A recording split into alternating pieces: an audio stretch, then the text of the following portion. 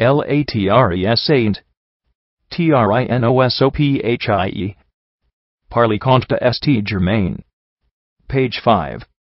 A parallel French and English text of the Most Holy Trinosophia of the Comte St. Germain, with introductory material and commentary by Manley Hall.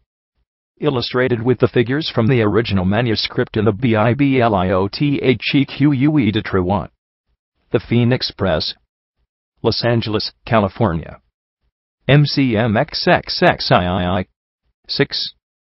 Courrier scrutateur de la nature entière, I connu à grand outli principe et la fin. I vous en puissance so fond de essayer revire I saisi essay matiret surprise sun levain. Expliqué par QUEL art les miaux flanks sune mir fait essaye maison, import, but commenten pepin miscontran grain de BLE, SOUS humide pausier, unplanned, et autres seb, SO antili pain, et leven. Rienete. Du volant, rien event quelques chose, en baltes, je church I circuit univers pose. Rien garde take libret servate de sudain. Enfanavi les poids de leget du blame he pes il eternal, il appellamon ami, he maurite, otterai, je anti-saveis, plus rien. Comte St. Germain. Page 7. Day Beloved Contents. Part 1. The Man Who Does Not Die. Part 2. The Rarest of Occult Manuscripts. Part 3.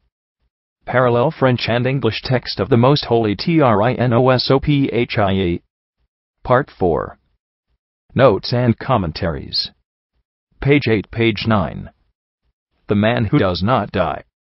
He great illuminist, Rosicrucian, and Freemason, who termed himself the Comte St. Germain, is without question the most baffling personality of modern history. His name was so nearly a synonym of mystery that the enigma of his true identity was as insolvable to his contemporaries as it has been to later investigators. No one questioned the Comte's noble birth or illustrious estate. His whole personality bore the indelible stamp of gentle breeding. The grace and dignity that characterized his conduct, together with his perfect composure in every situation, attested the innate refinement and culture of one accustomed to high station. A London publication makes the following brief analysis of his ancestry. Did he in his old age tell the truth to his protector and enthusiastic admirer, Prince Charles of Hesse-Kassel? According to the story told by his last friend, he was the son of Prince Ricocci of Transylvania and his first wife, Atacli. He was placed, when an infant, under the protection of the last of the Medici, Gian Gaston. When he grew up and heard that his two brothers, sons of the Princess Hesse-Rheinfels, of Rothenburg, had received the names of St. Charles and St. Elizabeth, he determined to take the name of their holy brother, St. Germanus. What was the truth? One thing alone is certain, that he was the protégé of the last Medici. Cesar Cantu, librarian at Milan, also substantiates the. Page 10. Paragraph continues Ragosi hypothesis, adding that St. Germain was educated in the university at Siena. In her excellent monograph, The Comte St. Germain, The Secret of Kings, Mrs. Cooper Oakley lists the more important names under which this amazing person masqueraded between the years 1710 and 1822. During this time, she writes, we have M. de St. Germain as the Marquis de Montferrat, Comte Baliamare or Raymer at Venice, Chevalier Schaining at Pisa, Chevalier Weldon at Milan and Leipzig, Consul de Koff at Genoa and Leghorn, Graf Saragi at Schwalbach and Treisdorf, Prince Ragosi at Dresden, and Comte de St. Germain at Paris, The Hague, London, and St. Petersburg. To this list it may be added that there has been a tendency among mystical writers to connect him with the mysterious Comte de Gaballe, who appeared to the Abbé Villars, and delivered several discourses on submundane spirits. Nor is it impossible that he is the same as the remarkable Signor Gualdi, whose exploits Hargreave Jennings recounts in his book The Rosicrucians, Their Rites and Mysteries. He is also suspected of being identical with Count Humpesh, the last Grand Master of the Knights of Malta. In personal appearance, the Comte de St. Germain has been described as of medium height, well-proportioned in body, and of regular and pleasing features. His complexion was somewhat swarthy and his hair dark, though often powdered. He dressed simply, usually in black, but his clothes were well-fitting, and of the best quality. His eyes possessed a great fascination, and those who looked into them were profoundly influenced. According to Madame de Pompadour, he claimed to possess the secret of eternal youth, and upon a certain occasion claimed having been personally acquainted with Cleopatra, and at another time, of having chatted familiarly with the Queen of Sheba. Had it not been for his striking personality and apparently supernatural powers, the Comte would undoubtedly have been considered insane, but his transcending genius was so evident that he was merely termed eccentric. From Souvenirs de Marie Antoinette, by Madame la Comtesse d'Emer, we have an excellent description of the Comte, whom Frederick the Great referred to as the man who does not die. It was in 1743 the rumor spread that a foreigner, enormously rich, judging by the magnificence of his jewelry, had just arrived at Versailles. Where he came from, no one has ever been able to find out. His figure was well knit and graceful, his hands delicate, his feet small, and the shapely legs enhanced by well-fitting silk stockings. His nether garments, which fitted very closely, suggested a rare perfection of form. His smile showed magnificent teeth, a pretty. Page 11. Dimple marked his chin, his hair was black, and his glance soft and penetrating. And, oh, what eyes! Never have I seen their like. He looked about 40 or 45 years old. He was often to be met with in the royal private apartments, where he had unrestricted admission at the beginning of 1768. The Comte de Germain was recognized as an outstanding scholar and linguist of his day. His linguistic proficiency verged on the supernatural. He spoke German, English, Italian, Portuguese, Spanish, French, with a Piedmontese accent, Greek, Latin, Sanskrit, Arabic, and Chinese, with such fluency that in every land in which he visited he was accepted as a native. Learned, writes one author, speaking every civilized language admirably, a great musician, an excellent chemist, he played the part of a prodigy, and played it to perfection. Even his most relentless detractors admitted that the Comte was possessed of almost incredible attainments in every department of learning. Madame de Pompadour extols the genius of Germain in the following words: a thorough knowledge of all languages, ancient and modern, a prodigious memory, erudition, of which glimpses could be caught between the caprices of his conversation, which was always amusing, and occasionally very engaging, and an inexhaustible skill in varying the tone and subjects of his converse, in being always fresh, and in infusing the unexpected into the most trivial discourses made him a superb talker. Sometimes he recounted anecdotes of the court of the Valois, or of princes still more remote, with such precise accuracy, in every detail as almost to create the illusion that he had been an eyewitness to what he narrated. He had traveled the whole world over, and the king lent a willing ear to the narratives of his voyages over Asia and Africa, and to his tales about the courts of Russia, Turkey, and Austria. He appeared to be more intimately acquainted with the secrets of each court, and the charged affairs of the king. The Comte was ambidextrous to such a degree that he could write the same article with both hands simultaneously. When the two pieces of paper were afterwards placed one upon the other with the light behind them, the writing on one sheet exactly covered the writing on the other. He could repeat pages of print after one reading. To prove that the two lobes of his brain could work independently, he wrote a love letter with his right hand and a set of mystical verses with his left, both at the same time. He also sang beautifully. By something akin to telepathy, this remarkable person was able to feel when his presence was needed in some distant city or state. Page 12. Page 13. And it has even been recorded of him that he had the disconcerting habit of appearing in his own apartments, and those of his friends, without resorting to the conventionality of the door. He was, by some curious circumstances, a patron of railroads and steamboats. Franz Greffer, in his Recollections of Vienna, recounts the following incident. In the life of the astonishing Comte Germain then gradually passed into a solemn mood.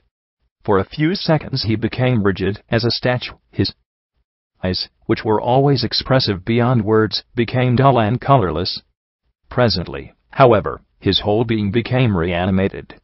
He made a movement with his hand, as if in signal of departure, then said, "I am leaving, Ichskade, do not visit me once again. Will you see me tomorrow night? I am off. I am much needed in Constantinople, then in England. They're to prepare to inventions which you will have in the next century, trains and steamboats. As an historian, the Comte possessed an uncanny knowledge of every occurrence of the preceding 2,000 years, and in his reminiscences he described in intimate detail events of the previous centuries, in which he had played important roles. He spoke of scenes at the court of Francis I, as if he had seen them, describing exactly the appearance of the king, imitating his voice, manner, and language, affecting throughout the character of an eyewitness. In like style he edified his audience with pleasant stories of Louis XI, and regaled them with vivid descriptions of places and persons. See all the year round. Most of St. Germain's biographers have noted his peculiar habits with regard to eating.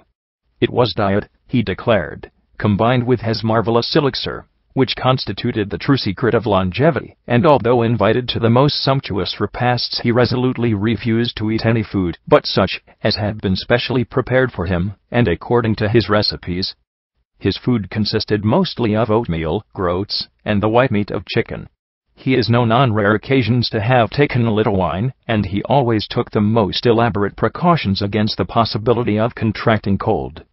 Frequently invited to dinner, he devoted the time during which he naturally should have eaten to regaling the other guests with tales of magic and sorcery, unbelievable adventures in remote places, and intimate episodes from the lives of the great. In one of his tales concerning vampires, St. Germain mentioned in an offhand way that he possessed the wand or staff with which Moses brought water from the rock, adding that it had been presented to him at Babylon during the reign of Cyrus the Great. The memoir writers admit themselves at a loss as to how many of the page 14. Paragraph continues. Comte's statements could be believed. Common sense, as then defined, assured them that most of the accounts must be fashioned out of whole cloth. On the other hand, his information was of such precise nature, and his learning so transcendent in every respect, that his words carried the weight of conviction. Once while relating an anecdote regarding his own experiences at some remote time, and suddenly failing to recollect clearly what he considered a relevant detail, he turned to his valet, and said, "Am I not mistaken, Roger?" The good man instantly replied, "Monsieur le Comte forgets that I have only been with him for 500 years. I could not, therefore, have been present at that occasion. It must have been my predecessor." The smallest doings of so unusual a person as St. Germain would, of course, be meticulously noted. Several interesting and amusing bits of information are available relative to the establishment which he maintained in Paris. He had two valets de chambre. The first, Roger, already mentioned, and the second a Parisian engaged for his knowledge of the city and other useful local information. Besides this, his household consisted of 4 lackeys in snuff-colored livery and gold braiding. He hired a carriage at 500 francs a month.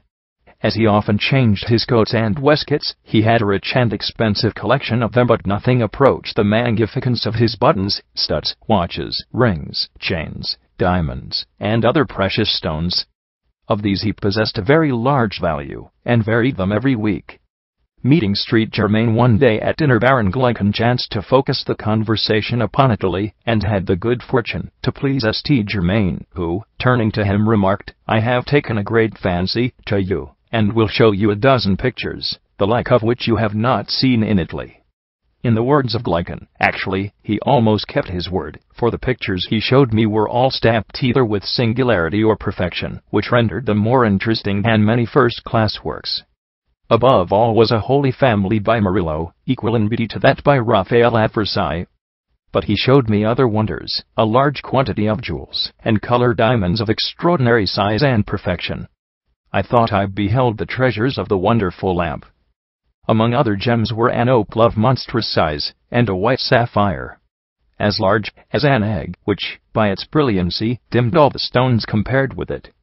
I flatter myself that I am a connoisseur in gems, but I can declare that it was impossible to perceive any reason for doubting the genuineness of these jewels, the more so that they were not mounted. As an art critic, St. Germain could instantly detect the most, page 15, cleverly perpetrated forgeries. He did considerable painting himself, achieving an incredible brilliance of color. He was so successful that Van Loo, the French artist, begged him to divulge the secret of his pigments, but he refused. He is accredited with having secured astonishing results in the painting of jewelry by mixing powdered mother-of-pearl with his colors. What occurred to his priceless collection of paintings and jewels after his death or disappearance is unknown. It is possible that the Comte's chemical knowledge comprehended the manufacture of luminous paint such as is now used on watch dials. His skill as a chemist was so profound that he could remove flaws from diamonds and emeralds, which feat he actually performed at the request of Louis XV in 1757. Stones of comparatively little value were thus transformed into gems of the first water, after remaining for a short time in his possession. He frequently performed this last experiment, if the statements of his friends can be relied upon. There is also a popular story to the effect that he placed gems worth thousands of dollars on the place cards at the banquet he gave. It was in the court at Versailles that the Comte de St. Germain was brought face to face with the elderly Comtesse de Gergy. Upon beholding the celebrated magician, the aged lady stepped back in amazement, and the following well-authenticated conversation took place between the two. 50 years ago, the Comtesse said, I was ambassadress at Venice, and I remember seeing you there looking just as you do now, only somewhat riper in age perhaps, for you have grown younger since then.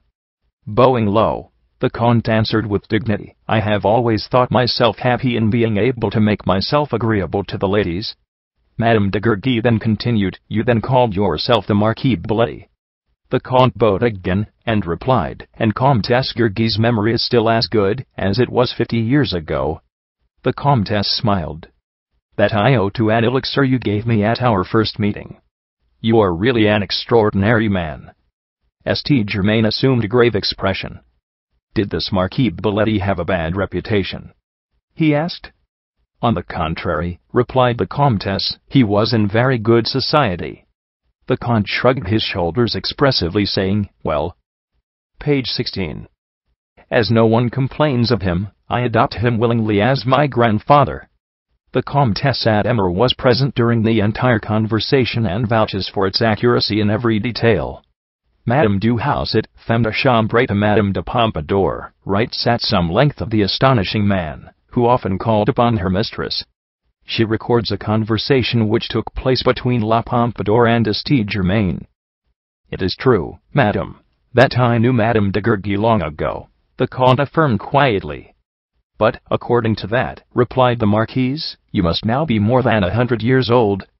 That is not impossible, enigmatically returned the Comte, with a slight smile, but I admit that it is more possible that this lady, for whom I have infinite respect, talks nonsense. It was answers such as this which led Gustave Borde to write of St. Germain that he allows a certain mystery to hover about him, a mystery which awakens curiosity and sympathy. Being a virtuoso in the art of misleading, he says nothing that is untrue. He has the rare gift of remaining silent and profiting by it. See La Frank McInerney and France, etc. But to return to Madame du Haussat's story. You gave Madame de Gergy, pressed La Pompadour, an elixir surprising in its effects. She pretends that for a long while she appeared to be no older than 24. Why should you not give some to the king? St. Germain allowed an expression feigning terror to spread over his face. Ah, madam, I should be mad indeed to take it into my head to give the king an unknown drug. The Comte was on very friendly terms with Louis XV, with whom he had long discussions on the subject of precious stones, their manufacture, and purification. Louis was amused and thrilled by turns. Never before had so extraordinary a person trod the sacred precincts of Versailles. The whole court was topsy-turvy, and miracles were the order of the day. Courtiers of depleted fortunes envisioned the magical multiplication of their gold, and grand dames of uncertain age had dreams of youth and favor restored by the mystery man's fabled elixirs. It is easy to understand how so fascinating a character could relieve the boredom of a king who had spent his life a martyr to royal fashions and was deprived by his position of the pleasure of honest work. Then, again, rulers become victims to the fads of the moment, and Louis himself was. Page 17. Dabbling in alchemy and other occult arts. True, the king was only a dilettante, whose will was not strong enough to bind him to any lasting purpose, but St. Germain appealed to several qualities in the royal nature. The Comte's fund of knowledge, the skill with which he assembled as facts to the amusement and edification of his audiences, the mystery which surrounded his appearances and disappearances, his consummate skill both as a critic and technician in the arts and sciences, to say nothing of his jewels and wealth, endeared him to the king. Had Louis but profited by the wisdom and prophetic warnings of the mysterious Comte, the reign of terror might have been averted. St. Germain was ever the patron, never the patronized. Louis had found the diplomat in whom there was no guile. De Pompadour writes, he enriched the cabinet of the king by his pictures by Velázquez and Murillo, and he presented to the Marquis the most precious and priceless gems. For this singular man passed for being fabulously rich, and he distributed diamonds and jewels with astonishing liberality. Not the least admirable evidence of the Comte's genius was his penetrating grasp of the political situation of Europe, and the consummate skill with which he parried the thrusts of his diplomatic adversaries. At all times he bore credentials which gave him entry to the most exclusive circles of European nobility. During the reign of Peter the Great, M. de St. Germain was in Russia, and between the years 1737 and 1742, in the court of the Shah of Persia, as an honored guest. On the subject of his wanderings, Unabert writes, the travels of the Comte de St. Germain covered a long period of years and a great range of countries. From Persia to France and from Calcutta to Rome he was known and respected. Horace Walpole spoke with him in London in 1745, Clive knew him in India in 1756, Madame Adama alleges that she met him in Paris in 1789, 5 years after his supposed death, while other persons pretend to have held conversations with him in the early 19th century. He was on familiar and intimate terms with the crowned heads of Europe, and the honored friend of many distinguished persons of all nationalities. He is even mentioned in the memoirs and letters of the day, and always, as a man of mystery. Frederick the Great, Voltaire, Madame de Pompadour, Rousseau, Chatham, and Walpole, all of whom knew him personally, rivaled each other in curiosity as to his origin.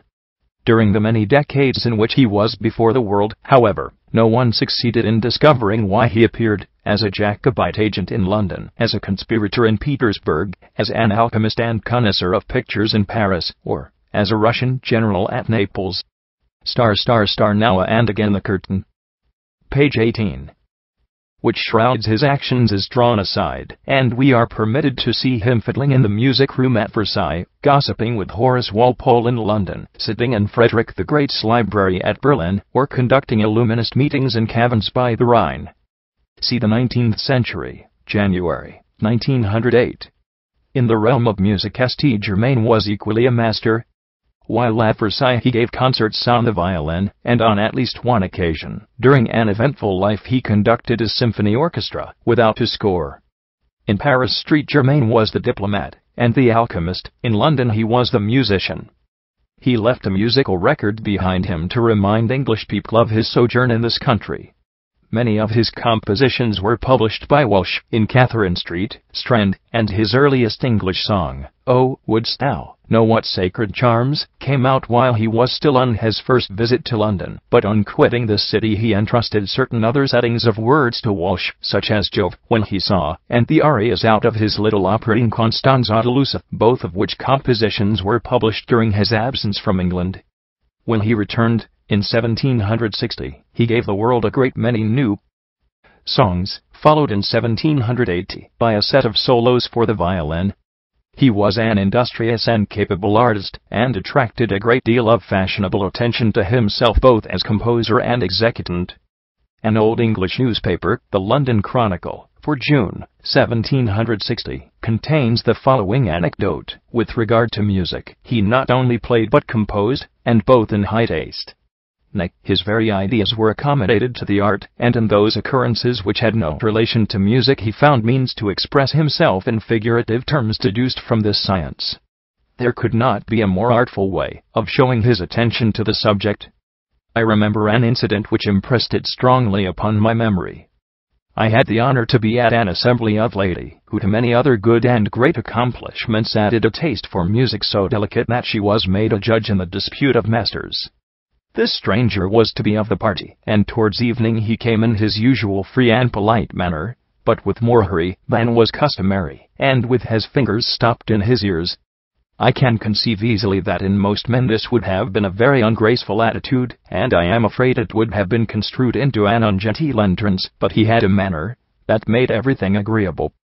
They had been emptying a cartload of stones just at the door, to mend the pavement. He threw himself into a chair, and, when the lady asked what was the matter, he pointed to the place, and said, "I am stunned with a whole cartload of discords." Page 19. In his memoirs, the Italian adventurer Jacques de Casanova de Saint makes numerous references to his acquaintance with St. Germain. Casanova grudgingly admits that the Comte was an adept at magical arts, a skilled linguist, musician, and chemist, who won the favor of the ladies of the French court not only by the general air of mystery surrounding him, but by his surpassing skill in preparing pigments and cosmetics by which he preserved for them at least a shadow of swift departing youth. Casanova describes a meeting with St. Germain which occurred in Belgium, under most unusual circumstances. Having arrived at Tournai, Casanova was surprised to see some grooms walking spirited horses up and down. He asked to whom the fine animals belonged, and was told, to the Comte de St. Germain, the adept, who has been here a month, and never goes out. Everybody who passes through the place wants to see him, but he makes himself visible to no one. This was sufficient to excite the curiosity of Casanova, who wrote requesting an appointment. He received the following answer: "The gravity of my occupation compels me to exclude everyone, but in your case I will make an exception. Come whenever you like, and you will be shown in. You need not mention my name, nor your own. I do not ask you to share my repast, for my food is not suitable to others, to you least of all, if your appetite is what it used to be." At 9 o'clock Casanova called, and found that the Comte had grown a beard 2 inches long. In discussion with Casanova, the Comte explained his presence in Belgium by stating that Count Cobenzl, the Austrian ambassador at Brussels, desired to establish a hat factory, and that he was taking care of the details. Upon his telling St. Germain that he was suffering from an acute disease, the Comte invited Casanova to remain for treatment, saying that he would prepare 15 pills which in 3 days would restore the Italian to perfect health. Casanova writes, "Then he showed me his magistrum, which he called ethoeter. It was a white liquid contained in a well-stopped phial. He told me that this liquid was the universal spirit of nature, and that if the wax of the stopper was pricked even so slightly, the whole of the contents would disappear. I begged him to make the experiment. He thereupon gave me the phial and the pin, and I myself pricked the wax, when, lo, the phial was empty." Casanova, being somewhat of a rogue himself, doubted all other men. Therefore, he refused to permit St. Germain to treat his malady. He could not deny, however, that St. Germain was a chemist of extraordinary skill, whose accomplishments were astonishing if not practical. The adept refused to disclose the purpose for which these chemical experiments, page 20, were intended, maintaining that such information could not be communicated. Casanova further records an incident in which St. Germain changed a 12-sols piece into a pure gold coin. Being a doubting Thomas, Casanova declared that he felt sure that St. Germain had substituted one coin for another. He intimated so to the Comte, who replied, "Those who are capable of entertaining doubts of my work are not worthy to speak to me," and bowed. The Italian bowed. This was the last time Casanova ever saw St. Germain. There is other evidence that the celebrated Comte possessed the alchemical powder by which it is possible to transmute base metals into gold. He actually performed this feat on at least 2 occasions, as attested by the writings of contemporaries. The Marquis de Valbel, visiting St. Germain in his laboratory, found the alchemist busy with his furnaces. He asked the Marquis for a silver 6-franc piece, and, covering it with a black substance, exposed it to the heat of a small flame or furnace. M. de Valbel saw the coin change color, until it turned a bright red. Some minutes after, when it had cooled a little, the adept took it out of the cooling vessel, and returned it to the Marquis. The piece was no longer of silver, but of the purest gold. Transmutation had been complete. The Comtesse Adémar had possession of this coin until 1786, when it was stolen from her secretary. One author tells us that Saint Germain always attributed his knowledge of occult chemistry to his sojourn in Asia. In 1755 he went to the East again for the second time, and writing to Count von Lamberg he said, I am indebted for my knowledge of melting jewels to my second journey to India. There are too many authentic cases of metallic transmutations to condemn St. Germain as a charlatan for such a feat. The Leopold Hoffmann medal, still in the possession of that family, is the most outstanding example of the transmutation of metals ever recorded. 2/3 of this metal was transformed into gold by the monk Wenzel Seiler, leaving the balance silver, which was its original state. In this case fraud was impossible, as there was but one copy of the metal extant. The ease with which we condemn as fraudulent and unreal anything which transcends our understanding has brought unjustified calumny upon the names and memories of many illustrious persons. The popular belief that Comte de St. Germain was merely an adventurer is not supported by even a shred of evidence. He was never detected in any subterfuge, nor did he betray, even to the page 21. Slightest degree, the confidence entrusted to him. His great wealth, for he was always amply supplied with this world's goods, was not extracted from those with whom he came in contact. Every effort to determine the source and size of his fortune was fruitless. He made use of neither bank nor banker, yet moved in a sphere of unlimited credit, which was neither questioned by others, nor abused by himself. Referring to the attacks upon his character, H.P. Blavatsky wrote in the Theosophist of March, 1881, "Do charlatans enjoy the confidence and admiration of the cleverest statesmen and nobles of Europe, for long years, and not even at their deaths showing one thing, that they were undeserving?" Some encyclopedists, see New American Cyclopedia, XIV. 266, say, he is supposed to have been employed during the greater part of his life as a spy at the courts at which he resided.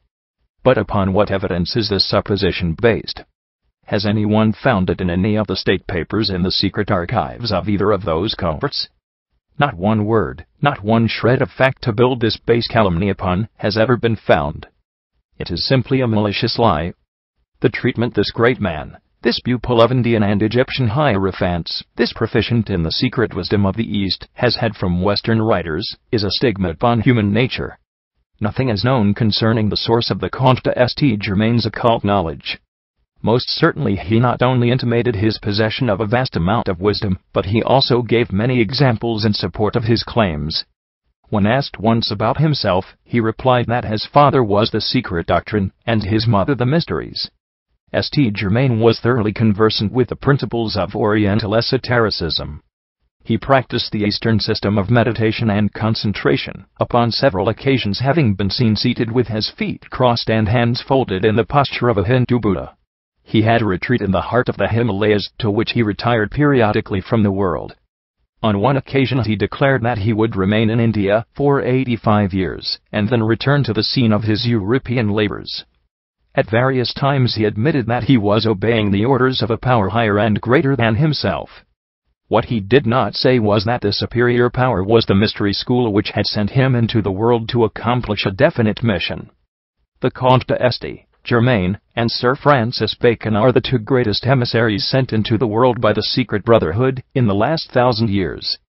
The principles disseminated by the Comte de St. Germain were undoubtedly Rosicrucian in origin, and permeated with the doctrines.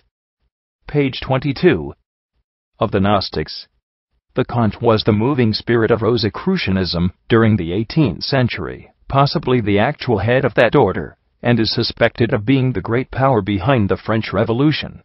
There is also reason to believe that Lord Bulwer-Lytton's famous novel, Zanoni, is actually concerned with the life and activities of St. Germain.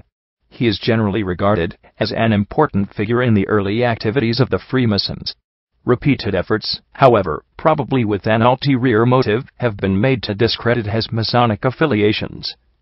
Mags of London are offering for sale a Masonic minute book in which the signatures of both Comte de St. Germain and the Marquis de Lafayette appear. It will yet be established beyond all doubt that the Comte was both a Mason and a Templar. In fact, the memoirs of Cagliostro contain a direct statement of his own initiation into the Order of the Knights Templars at the hands of St. Germain. Many of the illustrious personages with whom the Comte associated were High Masons, and sufficient memoranda have been preserved concerning the discussions which they held to prove that he was a juster of Freemasonic lore.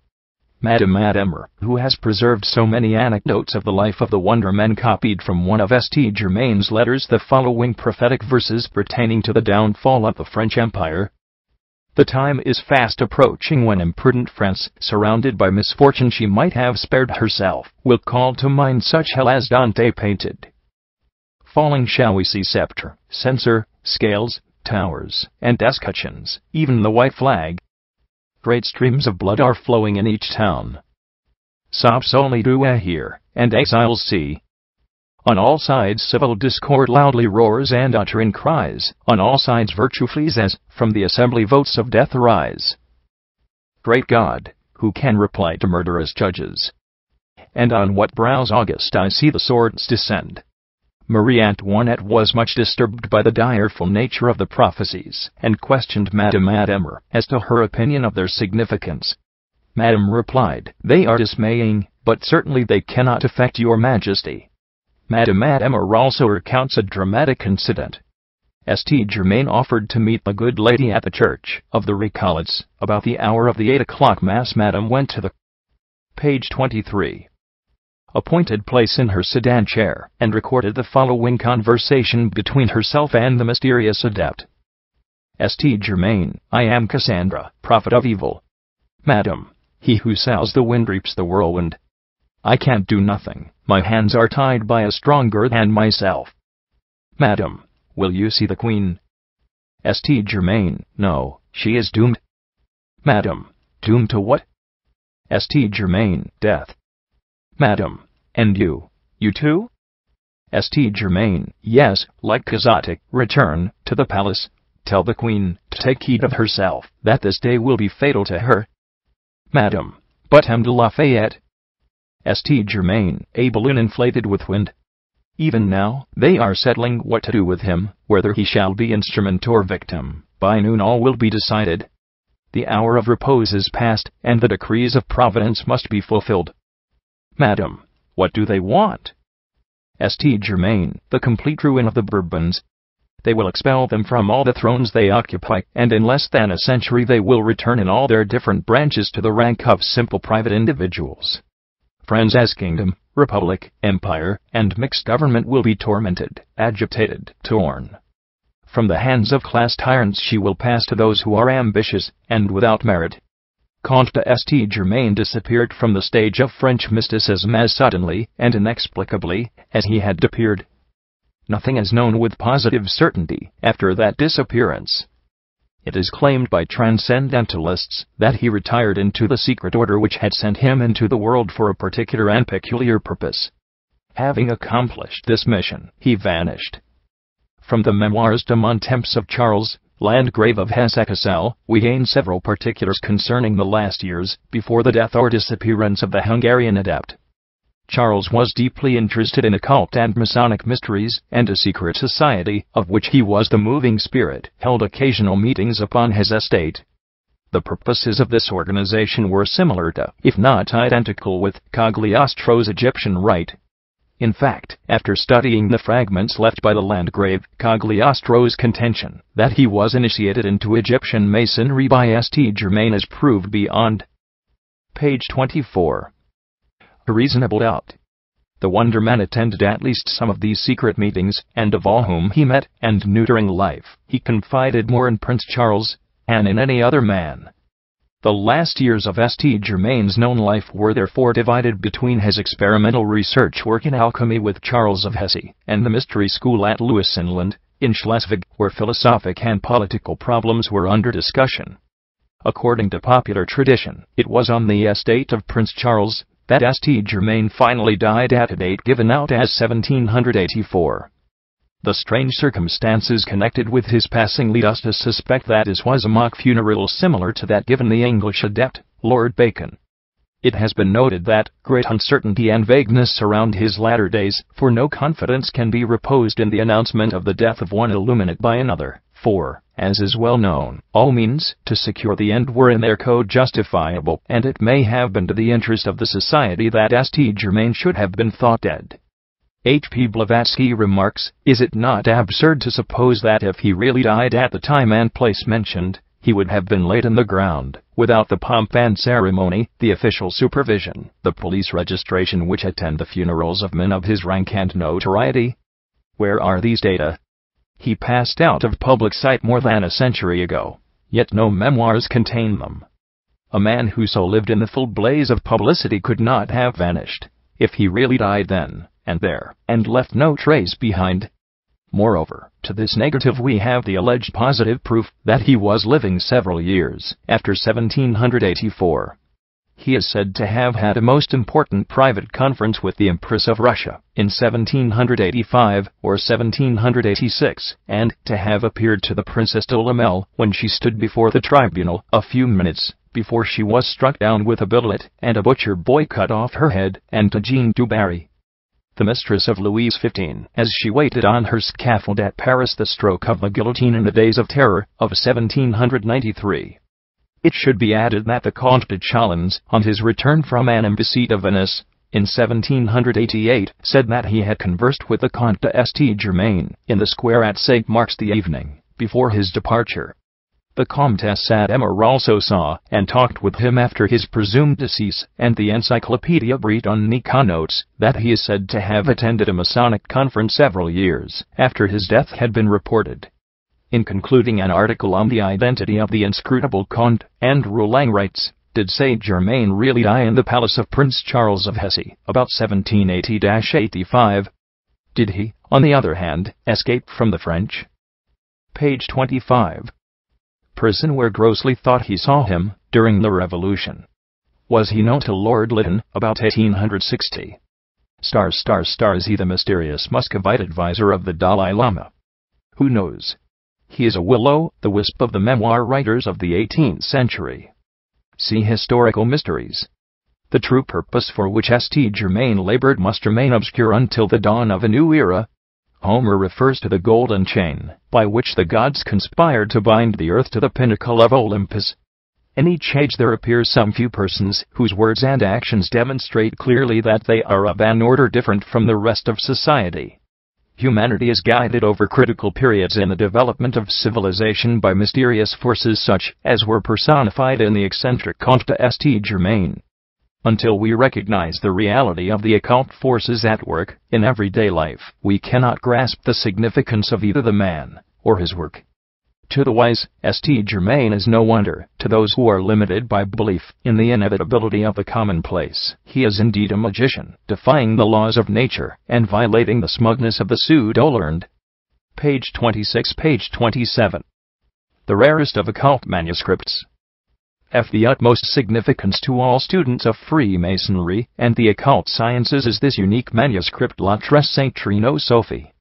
Not only is it the only known mystical writing of the Comte de St. Germain, but it is one of the most extraordinary documents relating to the Hermetic sciences ever compiled. Though the libraries of European Rosicrucians and Kabbalists contain many rare treasures of ancient philosophical lore, it is extremely doubtful if any of them include a treatise of greater value or significance. There is a persistent rumor that St. Germain possessed a magnificent library, and that he prepared a number of manuscripts on the secret sciences for the use of his disciples at the time of his death or disappearance. These books and papers vanished, probably into the archives of his society, and no trustworthy information is now available as to their whereabouts. The mysterious Comte is known to have possessed at one time a copy of the Vatican manuscript of the Kabbalah, a work of extraordinary profundity setting forth the doctrines of the Luciferians, Lucaniasts, and the Gnostics. The second volume of The Secret Doctrine by H.P. Blavatsky, pages 582-83, of the original edition, contains two quotations from a manuscript supposed to be by the Comte St. Germain. The parts of the paragraphs attributed to the Hungarian adept are not clearly indicated, but, as the entire text deals with the significance of numbers, it is reasonable to infer that. Page 28. His commentaries are mystical interpretations of the numerals 4 and 5. Both paragraphs are in substance similar to the Puissance des Nombres Après Pythagore by Jean-Marie Rigan. The Mahatma Kuthomi mentions a ciphered MS by St. Germain which remained with his staunch friend and patron the benevolent Prince Charles of Hesse-Kassel, see Mahatma Letters to AP Senate. comparatively unimportant references to St. Germain, and while speculations concerning his origin and the purpose of his European activities are available in abundance, but the most exhaustive search of the work of 18th century memoir writers for information regarding the Masonic and metaphysical doctrines which he promulgated has proved fruitless. So far as it has been possible to ascertain, the present translation and publication of Lettres Sainte Trinosophia affords the first opportunity to possess a work setting forth, in the usual veiled and symbolic manner, the esoteric doctrines of St. Germain and his associates. Lettres Sainte Trinosophia is MS number 2400 in the French library at Troyes. The work is of no great length, consisting of 96 leaves written upon one side only. The calligraphy is excellent. Although somewhat irregular in spelling and accenting, the French is scholarly and dramatic, and the text is embellished with numerous figures, well drawn and brilliantly colored. In addition to the full-page drawings, there are small symbols at the beginning and end of each of the sections. Throughout the French text there are scattered letters, words, and phrases in several ancient languages. There are also magical symbols, figures resembling Egyptian hieroglyphics, and a few words and characters resembling cuneiform. At the end of the manuscript are a number of leaves written in arbitrary ciphers, possibly the code used by St. Germain's secret society. The work was probably executed in the latter part of the 18th century, though most of the material belongs to a considerably earlier period. As to the history of this remarkable manuscript, too little, unfortunately, is known. The illustrious Freemasonic martyr, the Comte d'Alessandro Cagliostro, carried this book amongst others with him on his ill-fated journey to Rome. After Cagliostro's incarceration in the Castle San Leo, all trace of the manuscript was temporarily lost. Eventually Cagliostro's literary effects came into the possession of a general in Napoleon's army, and upon this officer's death Lettres Sainte Trinosophia was bought at nominal price by the Bibliothèque de Troyes. In his Musée des Sorciers, Griot de Givry adds somewhat to the meager notes concerning the manuscript. He states that the volume was bought at the sale of Massena's effects, that in the front of the book is a note by a philosopher who signs himself. Page 29. Paragraph continues IBC Philodome, who states that the manuscript belonged to him, and is the sole existing copy of the famous Trinosophia of the Comte de St. Germain, the original of which the Comte himself destroyed on one of his journeys. The note then adds that Cagliostro had owned the volume, but that the Inquisition had seized it in Rome, when he was arrested at the end of 1789. It should be remembered that Cagliostro and his wife had visited St. Germain at a castle in Holstein. De Givry sums up the contents of Lettres Sainte Trinosophia as Kabbalized alchemy, and describes St. Germain as one of the enigmatic personages of the 18th century. An alchemist and man of the world, who passed through the drawing rooms of all Europe, and ended by falling into the dungeons of the Inquisition at Rome, if the manuscript is to be believed. The title of the manuscript, Lettres Sainte Trinosophia, translated into English means the Most Holy Trinosophia, or the Most Holy Threefold Wisdom. The title itself opens a considerable field of speculation. Is there any connection between Lettres Sainte Trinosophia and the Masonic Brotherhood of Les Trinosophists, which was founded in 1805 by the distinguished Belgian Freemason and mystic Jean-Marie Riggan, already referred to? The knowledge of occultism possessed by Riggan is mentioned in terms of the highest respect by H.P. Blavatsky, who says of him that for 50 years he studied the ancient mysteries, wherever he could find accounts of them. Is it not possible that Riggan, as a young man, either knew St. Germain or contacted his secret society?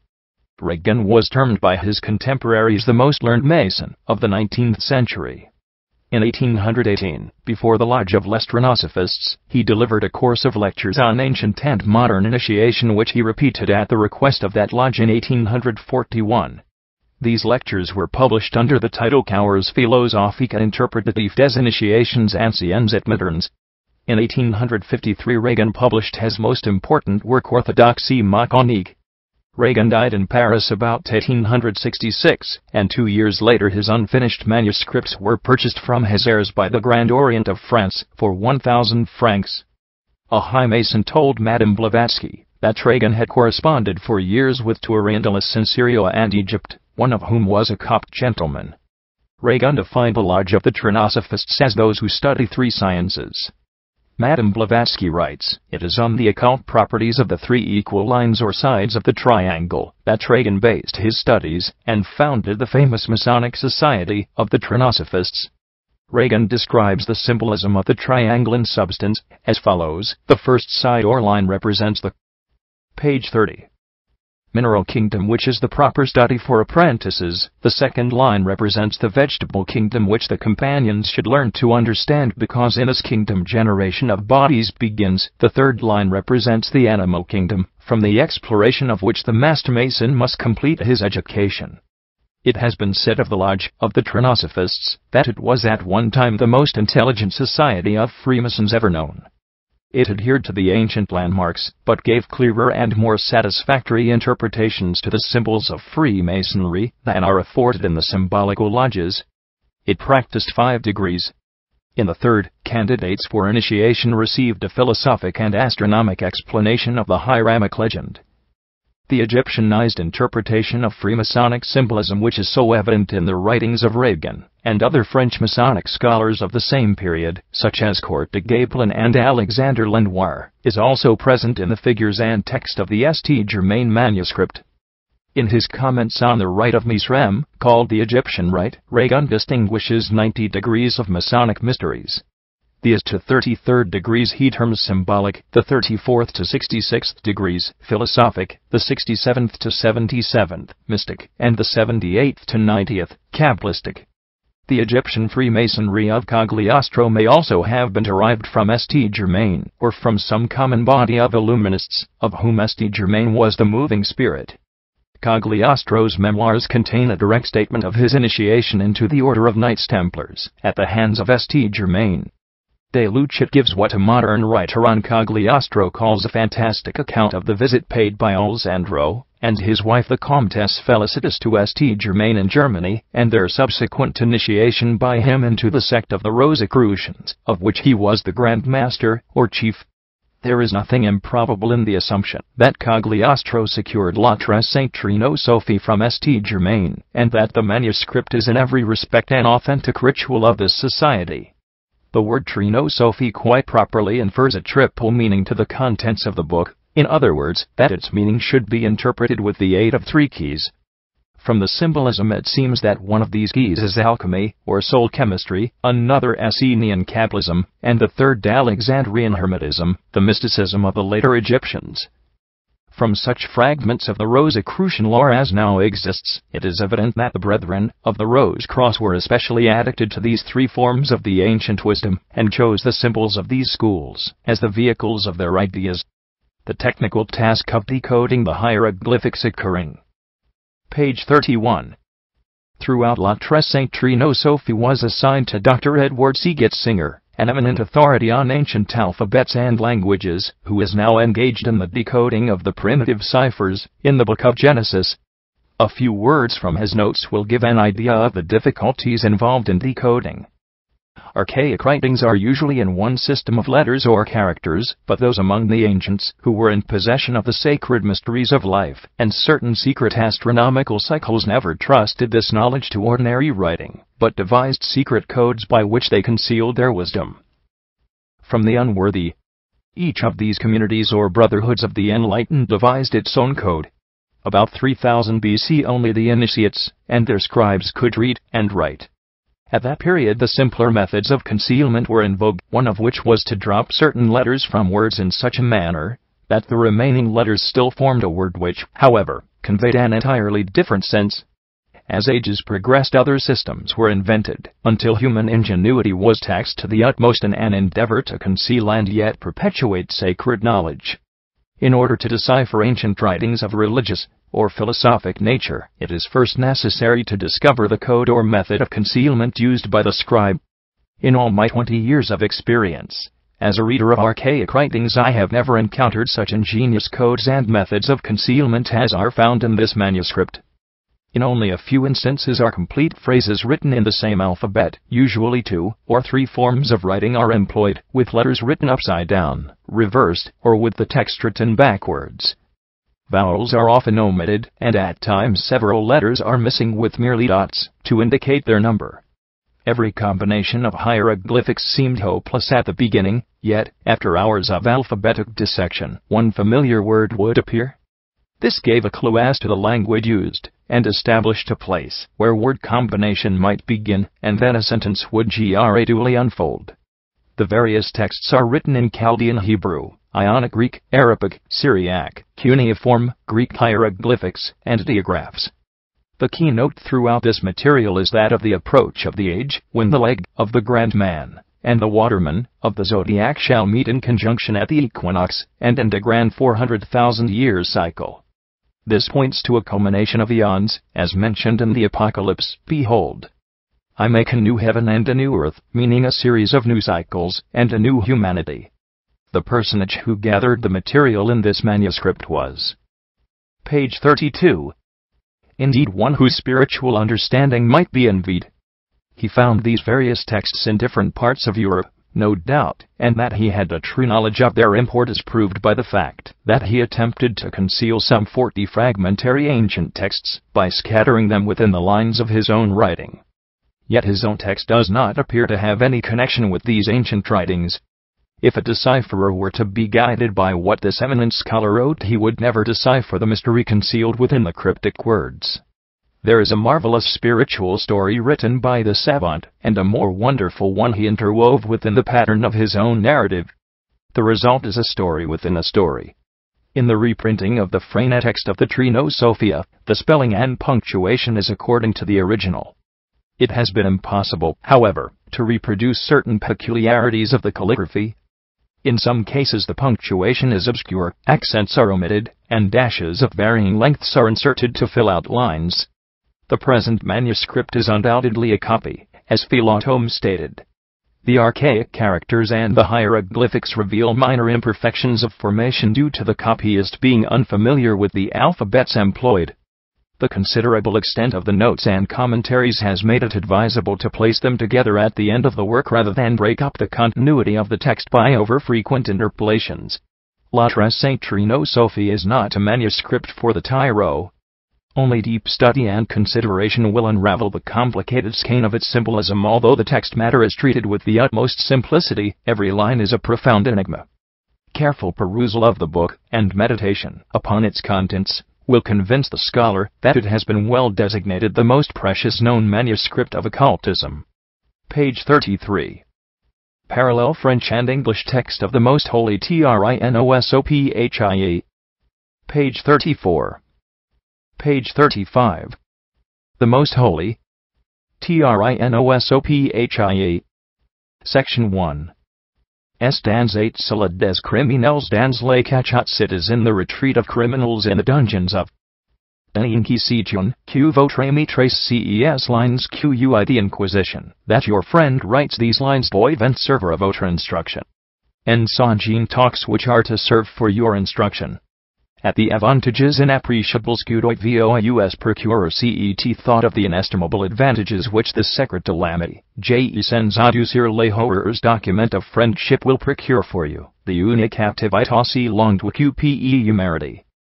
Horrors of a long and little deserved captivity see my du plaisir à penser que environ de gardes, to be mitigated.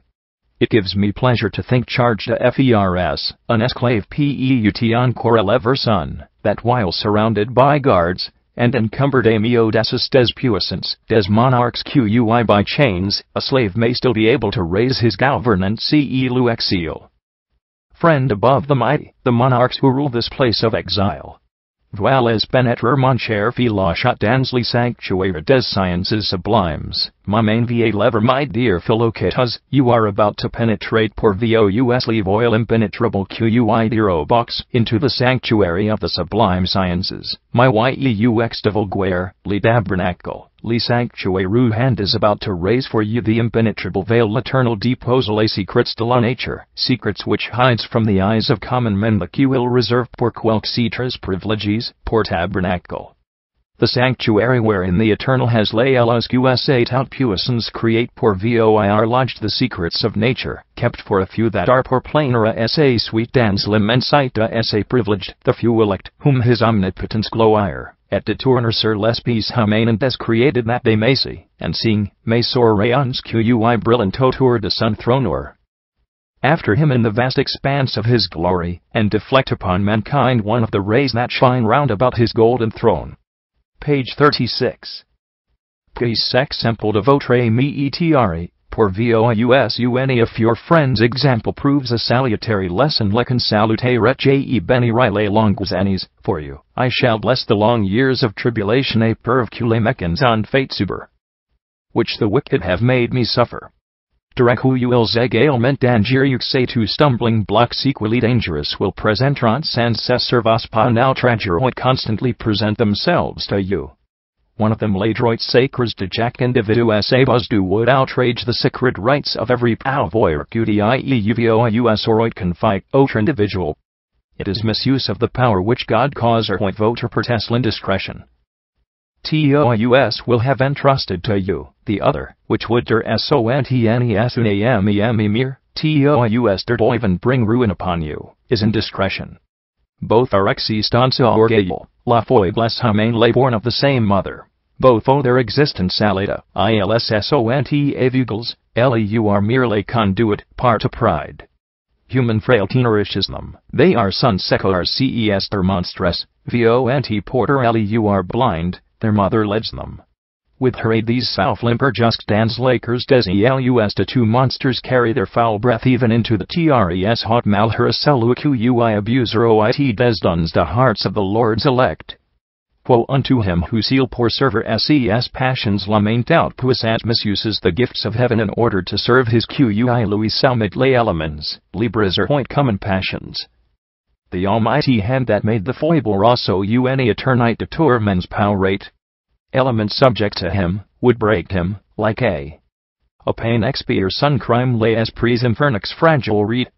An eternity of torments could hardly sour when tvec d'un oxplers de trait don't lie expiate his crime. The infernal spirits would smile voix menacant laifat souvent trembler osein with contempt at the tears of the one whose douleurs abîmes de few. Menacing voice had so often made them tremble in the bosom of their fiery depths. Ces pas pour vous. Feel la shot qs quis ce tableau effrayant, limita humanité is not for you, philocatus, that I sketch this any deviendre jamais son persecutor. May's dreadful picture. The friend of humanity will never lend discretion monfil ce besoin impereux become its persecutor. The precipice, my son, d'inspire retinment, l'admiration, voilely which I fear for you, is indiscretion. The imperious precipice que read out, pour vous, dieules craving to inspire astonishment and admiration. Aux hommes les soins de punir early ministre imprudent God leaves to men the task of punishing the qui permittere du profane, de penetrer dans imprudent minister, who permits the eye of the le sanctuaire mystérieux, au fil la shot qmes profane to look into the mysterious sanctuary. O malheur soit sans esprit sense of votre esprit, and philocatus, may my sorrows be ever present in moici conuli bonheur, combled as your mind. I, too, have known happiness, was being fate showered with the blessings of heaven. Page 37. Du ciel. Pentoyer une puissance telque, and surrounded by power such as the human mind and non humane any peut la concevoir. Cannot conceive. Commanding the genii that guide commandant talks genies qui dirigently monde, the world, happy in the happiness that I created, I had your to bon her qje phases nature, je gaudes enjoyed within the bosom of an adored family the osei and une famille adore la felicity q felicity which the Eternal accords to his beloved l'Eternal accorda ses and fans shares. But instant children. One moment destroyed everything. I doubt that you, I parle, et audace van spoke, and it all vanished like a cloud. O my son, come in nuage, O monfil sani suives pames follow not in my steps. Let no vain desire to traces. Q and vain desert de brillerox yeux to shine before men bring you, to disaster. Mundane cause aussi votre pert. Pensez so think of me, your friend, writing to you from this moi. Danzen cachat, liquor brise parley dungeon, my body broken by torture. Remember, tortures que votre me vous secret, philocate philocatus, that the hand which traces these refleches says que la main qui trace ces characters bears the marks of the chains which pour tempre and des fers qui accablant. Dia weigh it down. God has punished me, but what am apostrophe apuni, mais quaije fatox homs cruels qui have I done to the cruel men that persecute me? Me persecutant? Keldroitons, poor interroger, what right have they to interrogate the minister of l'administrator l'eternal? Ils me demand and quells the eternal. They ask me what are the proofs of sont les preuves de ma mission, mes témoins sont my mission. My witnesses are prodigies, and my des prodiges, mes defensors mes virtus, univi virtues are my defenders, a clean life, a pure intellect, unker pur, cutis jeije encore heart. But what am I saying? Have I still the right droit de me plaindre, I paroli tiarius hot maliver to complain? I spoke, and the Lord delivered me, sans force, et sans puissance aux fureurs de la vie, deprived of strength and power, to the furies of fanatism, libras qui jadis avoid renverser unigrity fanaticism. The arm which once could arm me, peut pain or to a so leverly overthrow an army can't they hardly lift the chains choins qui apes in descent. That weigh it down. Hey magaire je boys render grace eternal justice. I wonder. I should give thanks to eternal justice.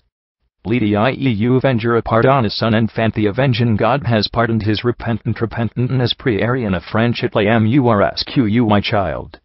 An aerial spirit has entered through the walls. Mis apparent demand, resplendissant de lumiere, which separate me from the world. He has shown is present devant moi fixely termed him himself to me resplendent with light, and has captivate. Dans durans mes malheurs finirent determined the duration of my captivity. With an mes balro and entrant dans mon cachotly 2 years my sufferings will end. My torturers travarant desert et bien dot purify parley for upon entering my cell will find it empty, and, soon omens. Pur comely purified. Page 38. Genie diffuge irreprendibly wrangler uxulat by the 4 elements, pure, as the genius of fire.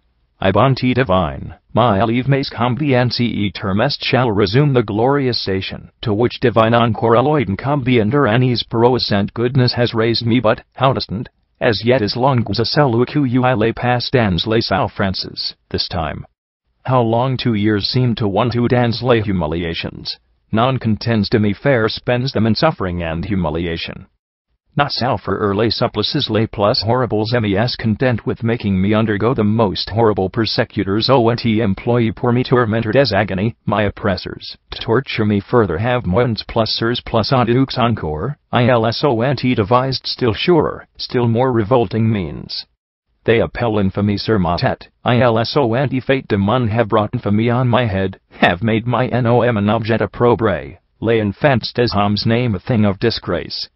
The children of men reculant avecf roitwandly hazard les fate recoil in terror, when by chance they approach the approcher des murs to my prison, ils cragnant walls of my prison, they fear lest some deadly cuyun vapor mortellani accapipar vapor escape, through the narrow slit that la virtue retroit qui les passer come regret reluctantly admits a ray of light to my cell. That, en rayon de lumière dans mon cachot.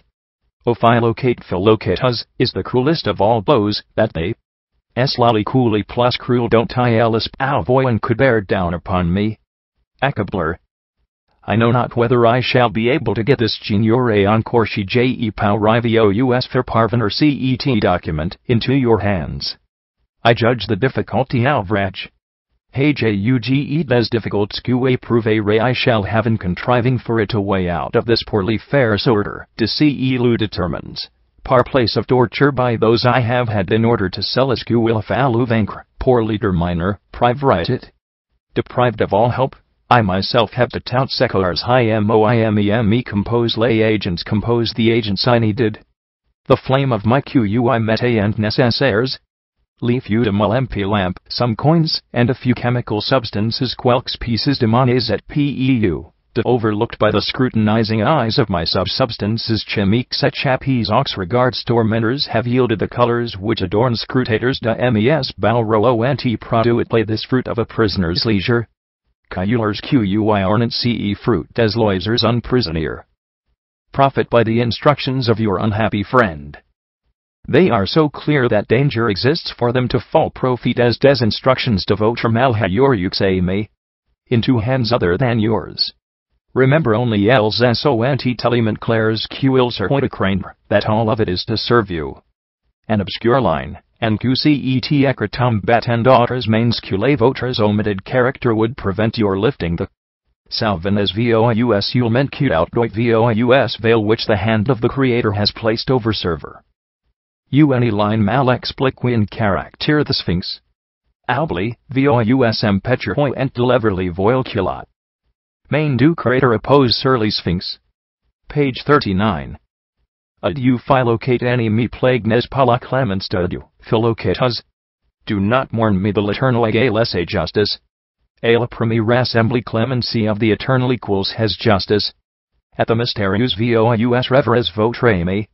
Havous salut first mysterious assembly you will see your friend and do, bientôt je donnerai baser de pax amon again.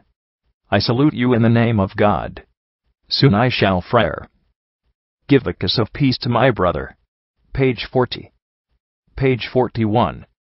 Section 2. Illinois point nuit la lune cachée par des nuages sombres it was night. The moon, veiled by dark clouds, jet point qu'une lure incertain sur les blocs de cast, but an uncertain light on the crags of lava. That lave qui environnant la solfatara, la tête calvertemmed in the solfatara. My head covered with devoildolin, tenant dans mes mainsly remodellin veil, holding in my hands the golden orge avant que sans crainte vers le lubau, I advanced without fear, toward the spot j'avois recu ordered to passer la nuit. Errant sir, and where I had been ordered to pass the night. I was able brule and j'y sent boys at Jack instant groping over hot sand which I felt give way under a face sousmes pale nuages my every step. The clouds gathered overhead. Amoncellant. Surmontet, éclaircellent lightning flashed through the night, and gave to the lion et donnet une étain sanglant aux flames of the volcano a blood-like appearance. Et du volcan. And fine arrive, je travain hotel, de last I arrived, and found an iron altar, where I placed frj apostrophe y place le ramo mysterieux. He pronounced the mysterious bow. I pronounced the lamos redoubtables. Al instant la terre tremble formidable words. Instantly the earth trembles sousmes binds le tonnerec late. Lay under my feet, thunder peals. Vesuvius roars in mugisments du of answer to the repeated strokes, its fires join the fires of lightning. The choirs of the genii rise, repondent to ces whose redoubles sesfuxa into the air, and make the echoes repeat the praises joignant talks fux de la founder. Lakers des of the Creator. The hallowed bow which I had genies elevant dans layers at Fontry Peter Rocks placed on the triangular altar suddenly as ablaze. Echoes la lawa anges de crater. La branch thick smoke envelops me I cease to see. Wrapped consacre of a place sur hotel triangular in darkness, I seem to descend into an abyss. I am flamed out a une pace few me know not how long I remained in that situation. M. Veronic, je says to voir, plonged dans lay when I opened my eyes. I tenebras je crust descendre dans nabim, jean eureka and attempts je restide and set. Page 42. Situation mais en ouvrant les yeux, je church I vainly looked for the objects which had surrounded vainement les objects qui entouraient me a little time ago. The altar, Vesuvius, the quelquetems auparavant, hotel leves of la country round Naples had vanished far from my campagnita Naples avoyant fuiloinda meseux sight. I was in a vast cavern, alone, far away from mes toitans and vaste souterrain, seul, eloident to the whole world. Nearby me lay a long, white mundantier. Presda moi et 8 une robe longue robe, its loosely woven tissue seemed to me to be blanche, sun tissutile me semble composed of fil of linen. On a granite boulder stood a copper lamp de laine, sur une massue de granit at 8 pieds une, upon a black table covered with Greek words lampi de cuivre dessus une table noire charge indicating the way I was to follow. I took the lamp, de caractères grecs indique and la route qje, and after having put on the robe I entered narrow de voies suivre je pres la lampi. At a présavoir revêtu passage the walls of which were covered with la robe je engagé dans un chemin étroit don't black marble. It was 3 miles long and mile per c'était and trevetus de marbre noir. 11 steps resounded fearfully under its silent vault. At Troyes mille de longueur, mes par attentasse and last I found a door, that opened on a flight of steps une mani refrayantes ousces vaults which I descended. After having walked along silencieuses and finge travail une portielle time I seemed to see a wandering light. Before me I conduisated as degres, je late ascendis. Après hid my lamp and fixed my eyes on the object avoir march long Thames je cross apercevoir une which I beheld. It dissipated, vanishing like a lueur anti-devant moi je catch m'alempi je shadow. Fix imeseux sur object q entre, voix il satisipte vanui cum une amber. Without reproach of the past, without fear of the future, I went on. The way became increasingly sans reproxerly past sans craints or difficult. Always confined within galleries avenir je continui martlle devinate, de plus composed of black stone blocks. I did not dare en plus benable. Hours engaged ans to guess at the length of my underground travel. At galeries composées de courtiers de pierres noires. Last, after a long march I came to a square. Jeos fixerly termed a mon voyage souterrain chamber. A door in the middle of each of its 4 infinipres une marchements, jaravia une sides opened, they were of different colors, and place query, une porte salverato milieu. To each door was placed at one of the 4 cardinal chacuna ses gotter faces els at and decacular points. I entered through the north door which was different at place jacuna and escotter black, the opposite one was red, the door to the points cardinox, and trie parcellitis septentrionis was blue, and the one facing it was of dazzling point noir, selicu me face rouge, white. In the middle of this chamber la porte de l'orient point lieu, selicu louis et a toposi et a une blancheur éclatante. Page 43. Au centre de cette salle at 8 une massiquari, was a square mass, on its center shone a crystal une étoile, de crystal brillate sur son milieu. On star.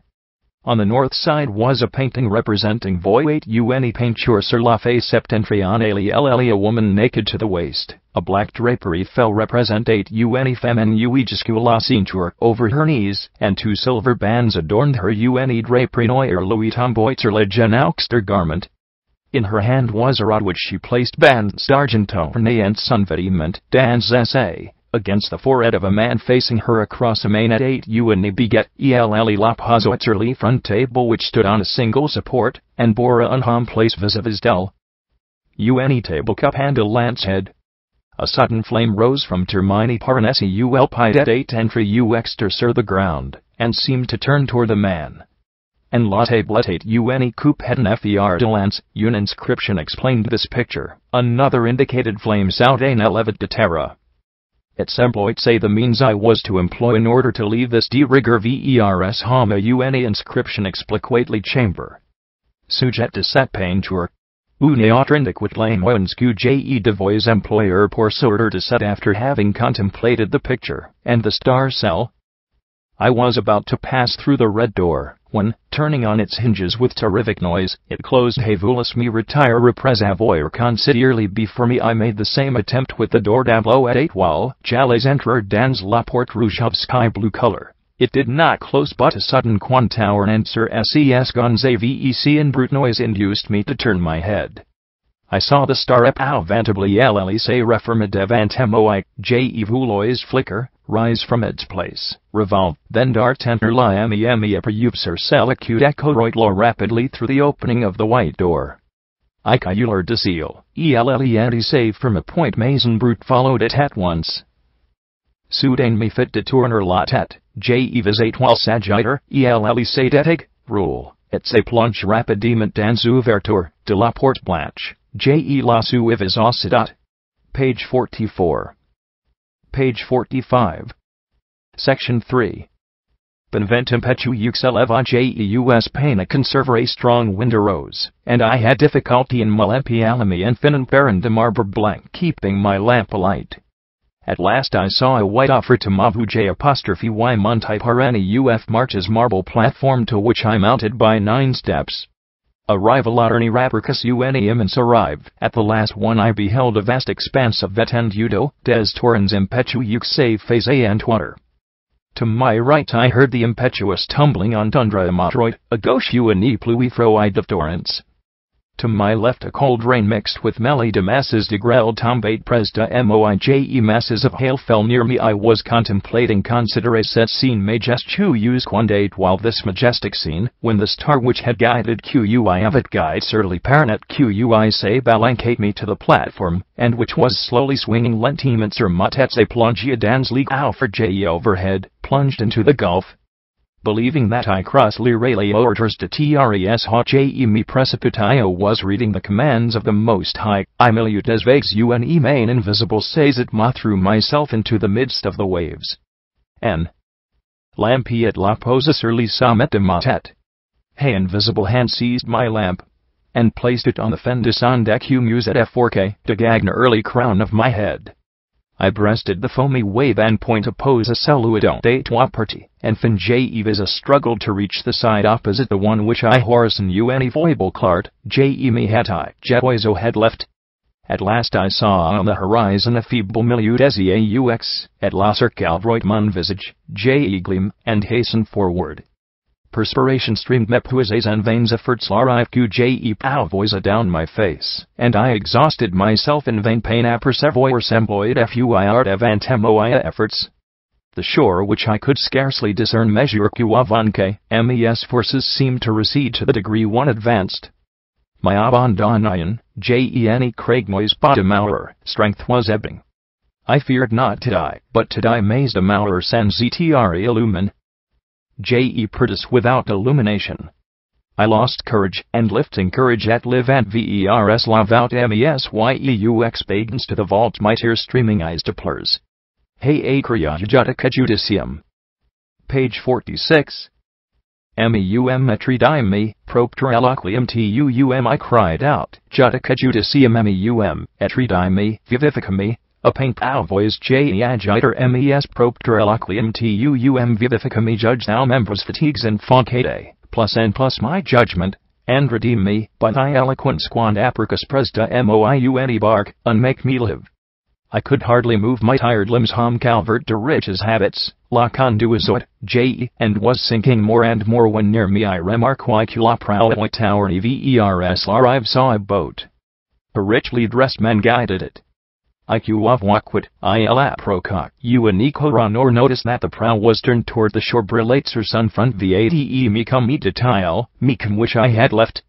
He drew near. A golden crown principia mentaries, instruumte invire chasi quatio non hes fored. Vade me come, said he, gradueres.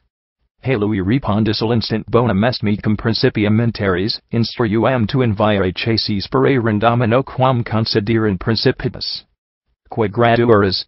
Come with me, the instant labark at le monarchabi may run foremost in the world, I will show thee the way dansly fluviu any force nouvelle semblicaler thou must follow. I instantly answered him, dans mes veins J.E. parvens agagnerly, but de mes bonum est spere domino quam considerin fatigues, J.E. me travisor and rivigesi me, disable principibus it is better to trust in the Lord, than to vert. An muart argent point devantemoiter lames sit among the mighty. Whereupon the boat sank de marbre rouge et incrustes dan sun, and the monarch with it. Fresh energy seemed to appace her. Apricaiune charged a course through my veins, and I gained the goal of character sacre sur autre creviune line my efforts. I found myself on a shore covered with de lettres grecques and later lames at 8 in green sand. A silver wall was before me and laid with circled fer lions, un rouge et autre noir, 2 panels of red marble. Approaching I noticed repose and sur des nuages, et semble and garter une on one of them sacred script, the other being Koran or Placio de Sister, on voit engraved with a line of Greek letters. Between the encore pres de cercle and archeter fletches JELUS 2 plates was an iron circle.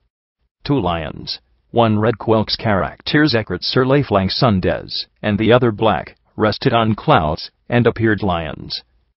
A pane of ASJE observe CES difference, to guard a golden crown, above them. Also near the emblems, QILs dispar u rent AVEC la rail QUI circle were to be seen a bow, and 2 arrows. I read les contenait. Several characters written on the flanks of one of the lions. I had barely observed these different emblems, when they vanished together with the wall which contained them. Page 47. Section 4. A essay place in lac diffuse presented evantemoically in its place a lake of fire presented itself to my sulphur, at le bitume roule endlers floss and flamme sight. Sulphur and bitumen rolled in flaming fremes unvoix eclatanter don auto waves. I trembled. A loud voice commanded me to traverser ces flammes, obéis, et les flammes pass through the flames. I obeyed, and the flames semblerant avoir perdu leur activite long temps seemed to have lost their power. For a long time I marched au milieu d'incendie, arrived and walked within the conflagration. Arrived at a espace circulaire, contemplé le pompeux circular space I contemplated the gorgeous spectacle dont la bonté de ciel deignate me fair spectacle which by the grace of heaven it was jour given me to enjoy. 40 colonnes de feu décorant las aldans 40 columns of fire ornamented the hall in which laculje me travois and cote des colonnes I found myself. One side of the column shone brilloit en feu blanc at vif, autre sembloit dans with a white and vivid fire. The other side seemed l'ombre une flamnoy retrolique alvrate, au center to be in shadow, a blackish flame covered it.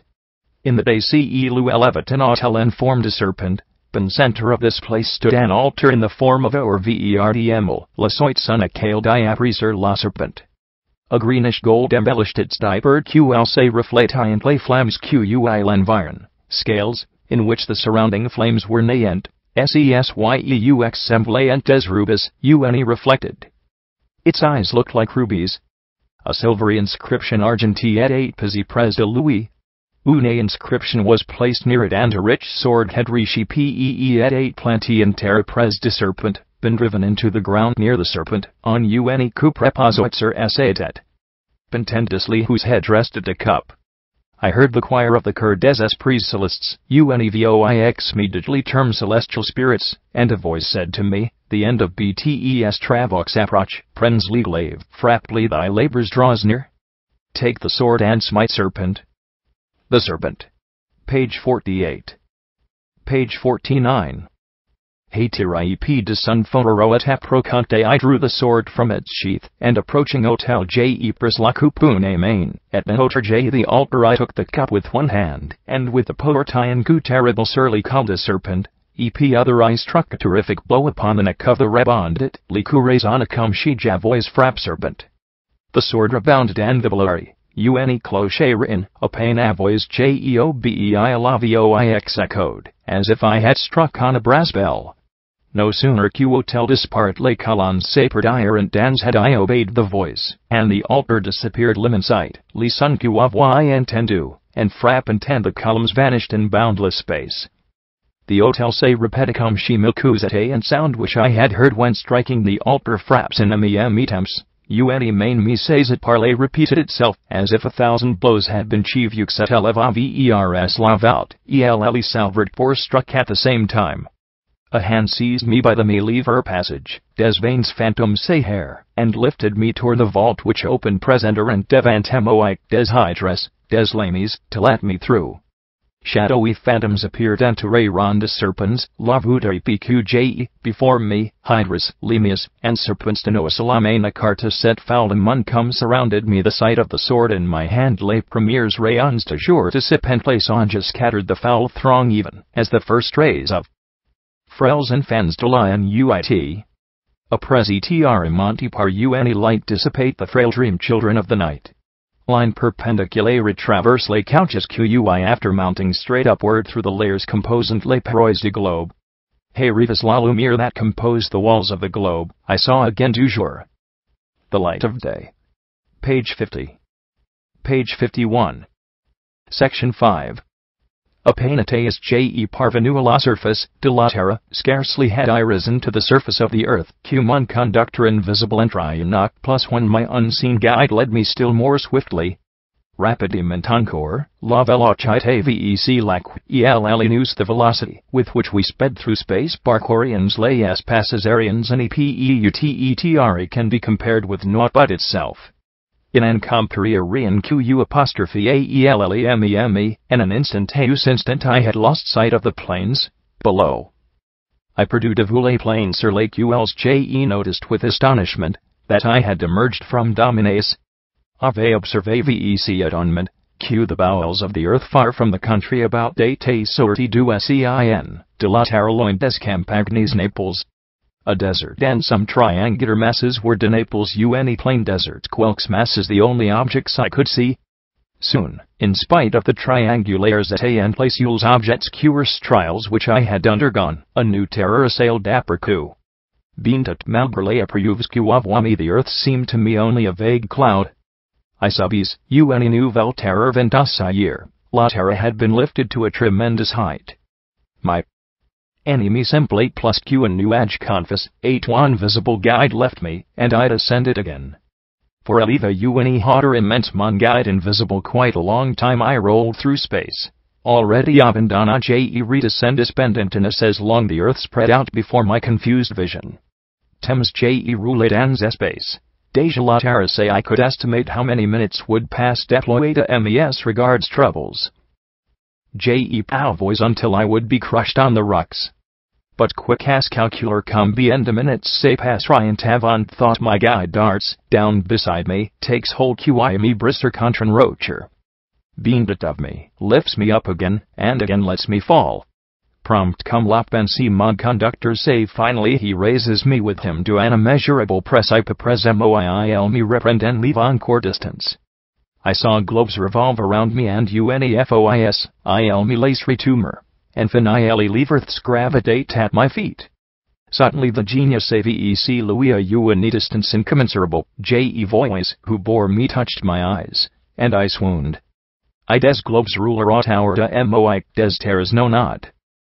Page 52. Gravitera mes paid stout a coolly genie me, how long I remained in this condition. When I portois me touche les yeux, je perdisly sentiment. Awoke I was lying on a luxurious cushion, the your combien attempts je passion cet a breathed was saturated with the fragrance of mon reveil je me travail couch sur en riche flowers. A blue robe spangled with golden stars calcin, des fleurs des aromates, embaumé and l'air had replaced my linen garment. A yellow altar que je respires. Une robe bielle semi-étoile stood opposite me from which a pure flame or a void replaced le vêtement de laine. Vis-a-vis ascended having no other substance for its moi at 8 an Hotel John. Penfu pur in exhalate alimentation, and the altar itself. Letters in black sans une autre substance hotel meme were engraved at the base of the altar. A lighted alenantoc. Des caractères noirs at and grave sur torch stood beside it, shining like the sun, hovering as a base. Al present in flambeau qui, above it was a bird with black feet, silvery body, a brilloit comely soleil, audacisepoint was a red head, black wings, and a golden neck. It was in don't les biset and noirs, licord argent, la constant motion, without however using its wings. Tête rouge les ailes noirs et l'écorneur. Il agite it could only fly when in the midst of the flames. Sans cesse mais sans faire usage de ses ailes. Eleni and its beak was a green branch, its name is Pavoit volerculorscuil se travoit au milieu des flammes. Dan sun bec et oit une branche vert sun en est. The name of the altar is Saluit and Hotelest. Altar, bird, and torch are the symbol of all things. Nothing can be done without them. They themselves are all that is good and great. The name Hotel, l'oiseau et le flambeau sont les symboles of the torches tout, rien ne peut fate sans eux, sont tout cequis est bon, et grand. Le flambeau Saint. Cotter inscriptions and how rarest ces different far inscriptions surrounded these different emblems. Emblems. Page 53. Section 6. Je meet tower night at apricus palasements. I turned aside, and noticed animens palace sa base repository des nuages, des marbres, the base of which rested on clouds. Its mass was composé and sa massy, sa forme triangular composed of marble, and its form was triangular. Cotter attaches de columns a levi and les uns four tiers of columns were raised one above the others. Une boule de reterminoit cet edifice the other. A golden ball topped the edifice.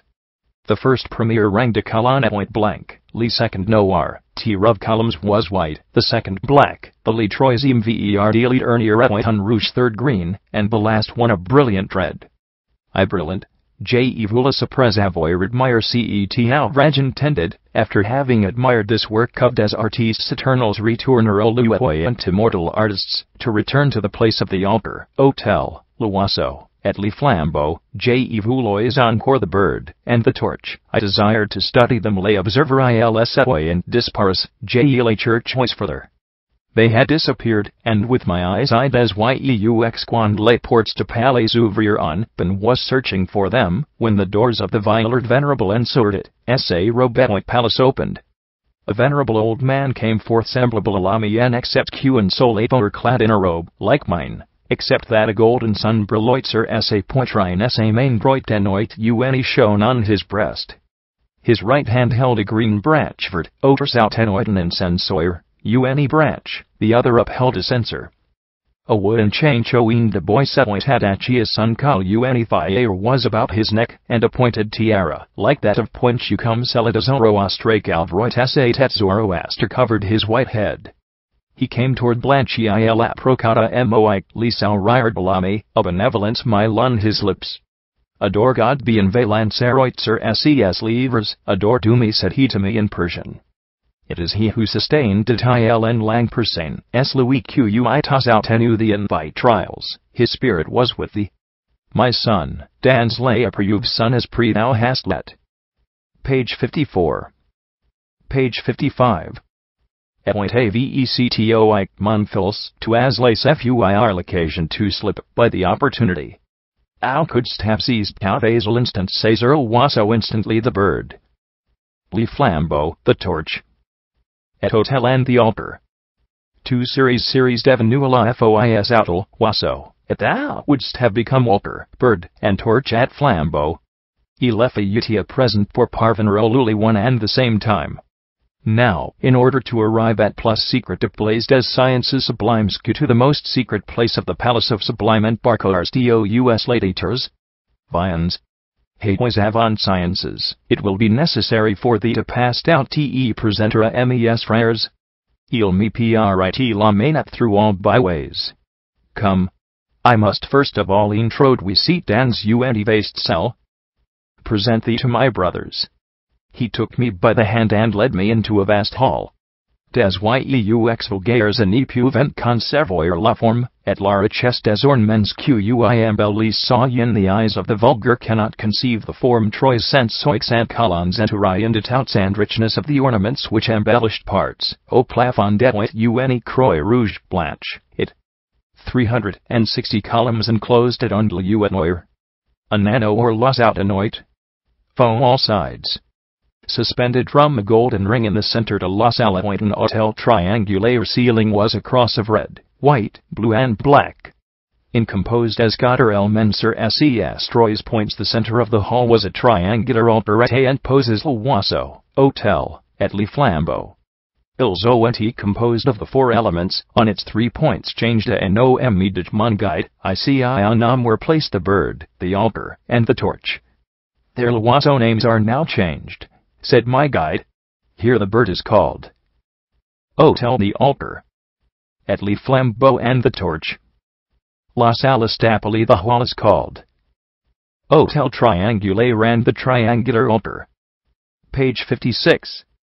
Out tower de hotelete and places Scott Irvington around the altar were placed 81 thrones to thrones on Monday to check and par any UF marches to each of which one mounted by 9 steps of hotter in Negale, des houses rouges Lake Alvrayant. Unequal height, the treads being covered with red carpets. Pendant QX wale thrones, Lisa Nune trompette safe d'entendre, a ce brute les portes de la. While I was examining the thrones, a trumpet sounded whereupon the doors of the hall tower and Surlers guns pour laser passer SOIX swung on their hinges to let pass 79 and EIX any UF persons, touts vetus cum persons, all attired like my guide. Slowly they mon conductor. Alias approcarent lentiment, but calmly ren seated themselves on the thrones sur les thrones. Mon guide sat about, while my guide stood beside me an old man, presta moi. Benvilard distinguida ses frères distinguished from his brothers by a purple barnmanteau de power don't labourds at and the hem of which was covered with embroidered charge de caractères and broderies, say leva. At mon characters, arose, and my guide, addressing them guide prenant la parole in lang sacré voiladit, in the sacred tongue, said, Behold one of our island and nos enfants du veut rentrossi children, whom it is the will of God, to make as grand qses peres. Qu'il volonté de sainer great as his fathers. May the will of the Lord be accomplished répondit Villard. Mon fils done, responded the old man. And turning to me ajoutat l'adresse moi votre temps he added, My son, the time of thy physical trials et per physiques est accompli. Il voius recent is now ended. There remain long journeys for a faire de grands voyage, désormais voius thee to undertake. Henceforth thy name shall be appelleres. Before thou visit this edifice, each of my eight avant de parcourir cet edifice, huit de mes frères, et brothers, and myself will present thee with a gift. Moi allons voius faire chacun present I elventa. He walked up to me, and with a kiss of peace moi, et me donner vec les baser de paix. Un cube D gave me a cube of grey earth called terra grise en linum. The second gave me 3 cylinders of blackstone. Les second trois cylindres de pierre noire rappelé called. Page 57. Les troisième morceau de cristal ondi, on the third a small piece of rounded crystal called l'épelle. The fourth a crest of blue plumes named les quatrième une aigrette de plumes bleus nommée. The fifth that it is silver vase which carries the name of les cinquimoy joyednitten vase d'argent, qui portly nom de. The sixth gave me a cluster of grapes known by the sages, under the name of les sixim une grappe de raisin connu parmi les sages sous les nom de. The seventh presented me with the figure of a bird similar in its form to les septimes me presenta une figured oiseau semblable pour la forme. But it had not its brilliant hues, it was of silver. It has the same name, he said to me, it is for thee to mais il avoir pas ses brillantes couleurs, il give it the same virtues. The eighth gave me argent, il portly me detail, setoi small altar, resembling the altar à Louis d'honneur les mêmes vertus. Les huitimes me donne un petit hôtel ressemblant d'ancien hôtel. And fin mon conductor me mit dans main, and finally my guide placed in my hand a torch flambeau composed, like de particules brillantes mais il point attained. Of brilliant particles, however, it was not lighted. Toi ajoutat il cum ceuxqui avoyen proceed de Louis. It is for thee, he added, like those that have d'honneur les mêmes vertus, refleches sur ces dons, proceeded it to give it the same virtues. Reflect on me de sweetly chef des sages dous tendent these gifts. Then said the chief sage, they all lead également à la perfection, mais nuls parfait par equally to perfection, but none of them is perfect in Louis meme, staleur mélange qui doit sortir itself. It is from their admixture that the divine ouvrage divin, sachant qu'utoussonnuls she product must come.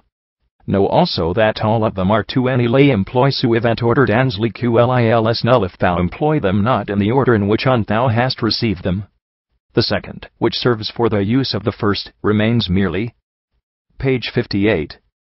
Ete done les second quicertia employ early premier crude matter without warmth, and without any certain matière brute sans chaleur, sans usefulness, unless in its turn it is aided by that utilite sans les seculars de celui qui vient après lui, which comes after it.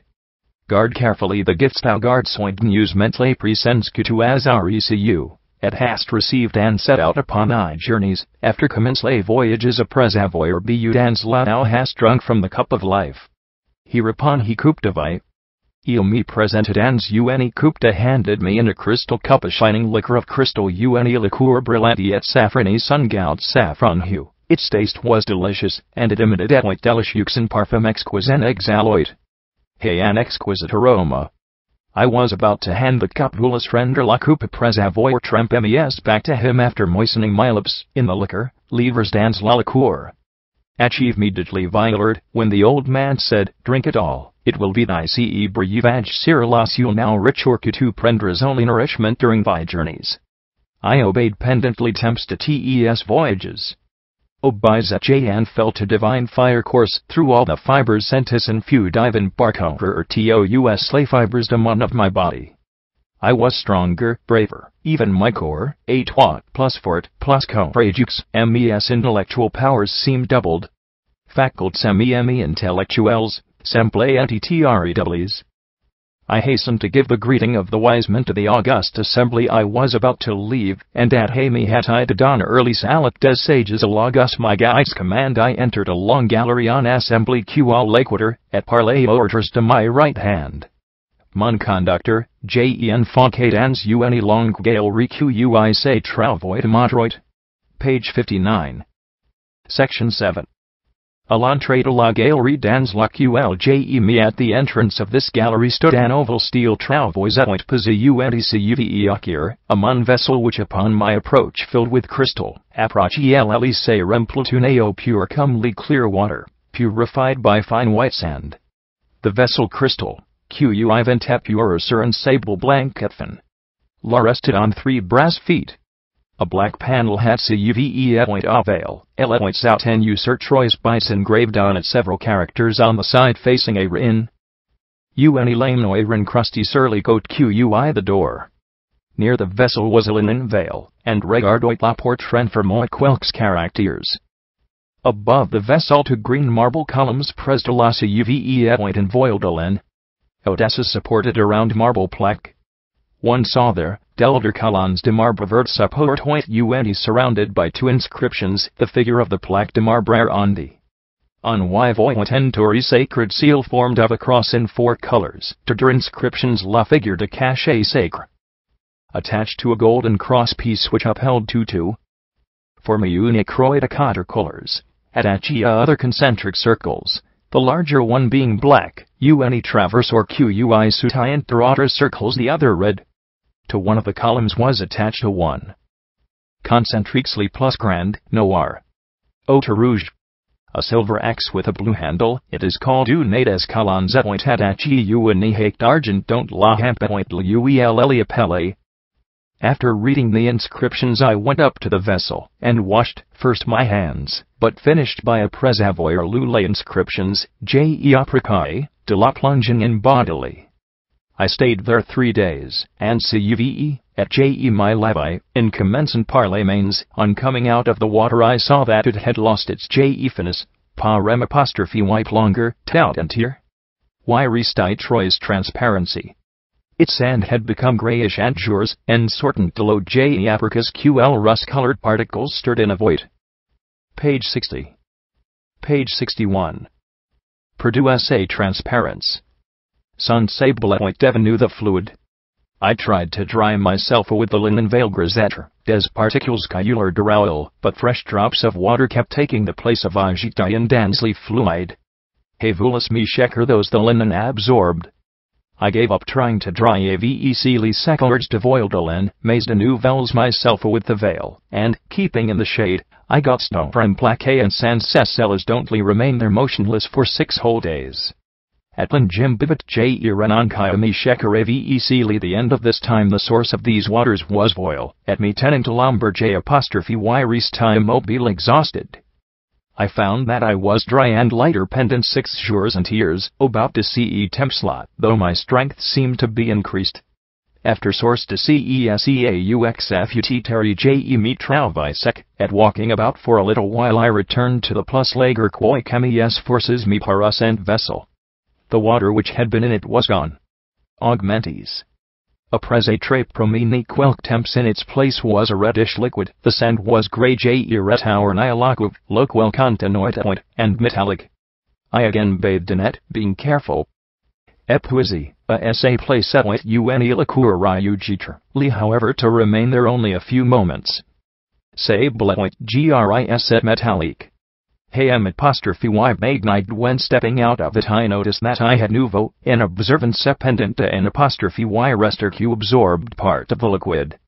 This time I did not try quelxen stands, and me retirant j'evas q avoir to dry myself with the cloth, for the liquor with absorbu any partie de liquide. Said foisje and netanti which I was saturated was so strong and corrosive potitare vec linge, la liqueur don't toi, that it would have instantly destroyed the fabric. I am pregnant, ell or what at util instant, tant ell found myself at the other end of the gallery at forte at cor, rosive. Hfuto turbout de la stretched out on a bed of warm sand, where I spent gallery and tracer and lit disable chant, y 7 days. After this time I returned to the vessel.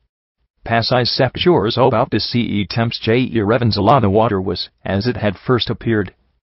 Once more I cuve lo at semblable la premiere, jem apostrophe y plunged into it and after having washed myself replonge et en resortis a presetre lave vec carefully, came out. This time I had no difficulty in soin. Said foisje parvens, sans pena sca, drying myself. Finally, after having purified myself and fin a presetre purify cell and lay instructions q according to the instructions I had received, I avoir ecu, me dispose I assorter to set gallery prepared to leave this gallery in which I had spent a pres yetre Saint jours. 16 days. Footnotes. 59 wonder circles q and tau rent. 59 2 circles which surround. Page 62. Page 63. Section 8. Je quit I la galerie par une porte basse et étroite, et I left the gallery by a low and narrow door and entrée dans an apartment circulaire. Ses entered a circular apartment the paneling of which lambris setoyant de bois de frine, et de sandal, was made of ash and sandalwood. At the further fond de apartment sur un socle composed end of the apartment on a pedestal composed of the seps, divine reposate une massy, de sel blanket trunk of a vine lay a mass of white and shining salt. Brilliant, audacicetoid and tableau il representoid and above was a picture showing a crowned white lion blank coron. At une grapped a raisin, ils, and a cluster of grapes, both rested on a salveretway and poses sur an me plateau, qu'il a fumé sustained in the air by the smoke of a lighted embrasure allium elevoit dans layers. A embrasure. To my right and left 2 doors opened, one droit, at a ma gauche salvere and proportione giving unto an arid plain. A dry and scorching. Donoit sur une plainer ride.